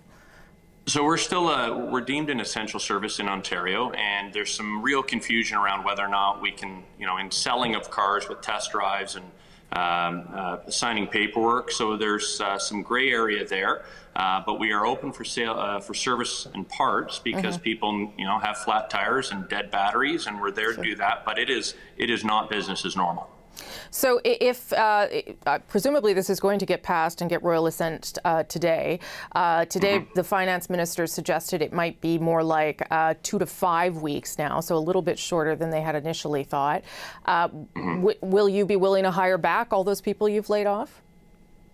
Well, the challenge we've got right now is just making sure that we've got you know, a line of sight to getting through this. So liquidity and cash flow is critical right now. So how we're looking at it is we've brought back 2 people, knowing that wage subsidy is in process. We are not laying off anybody else right now, but we're trying to get an idea of, you know, if we're in this for 18 months. as the Prime Minister had indicated, as we look at the other side of this, with or without a vaccine or some sort of measures to address the virus itself, it's a long time to look forward. And as we're managing our cash flow, we're not making any moves right now other than those first immediate ones we've made. We're not laying anyone off. We've brought 2 people back who are mission critical because the wage subsidy made a material difference in those 2 rehires. So if you got 75%, up to 75% for the rest of your employees, and you could bring them back, do you see the benefit that the government is talking about when they say it's important to maintain that connection between employee and employer? Oh, 100%. It's critically important, and we've undertaken measures already with the team that has been laid off. We are communicating frequently, keeping them up to date with the various employment subsidies, the CERB, and making sure everyone understands how that works. Maintaining momentum in our team is of the utmost importance.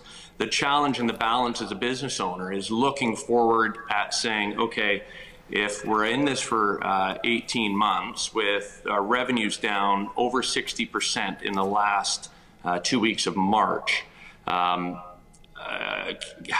much cash can we burn for how long? So it's a balancing act right now, and I think as you know, the other side of this becomes clear and we start to see consumer confidence, absolutely we will be bringing people back as quickly as possible. But right now it's trying to understand, if we're in this for 18 months, you know, we need to make some decisions on cash flow and how much we can afford to be kind of investing in that other 25% that we would be putting forward to bring people back. Okay, Michael, I know you represent a lot of voices right now, and let's hope they get this done today so you can start to tap into this for you and your employees. Appreciate it, sir. Absolutely agreed on that. Thank you. Okay, Michael Carmichael, President and CEO of Up Auto. All right, again, the debate continues on the wage subsidy legislation. You can watch it on our website. We are expecting the Finance Minister, Bill Morneau, to appear in front of the Senate later this afternoon. He will answer questions from senators.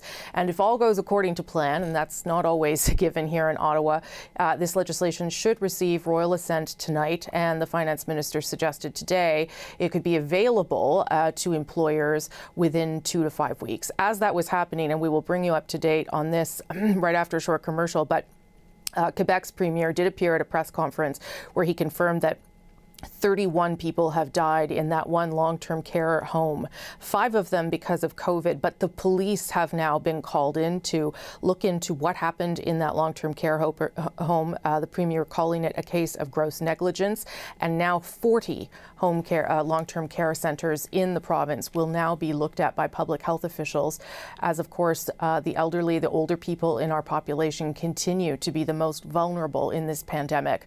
The Prime Minister is taking tomorrow off for his briefing and Monday to spend some time with his family. He will be back again on Tuesday, and so will I. Michael Serapio will pick up your coverage for the rest of the day. Thank you. Take care.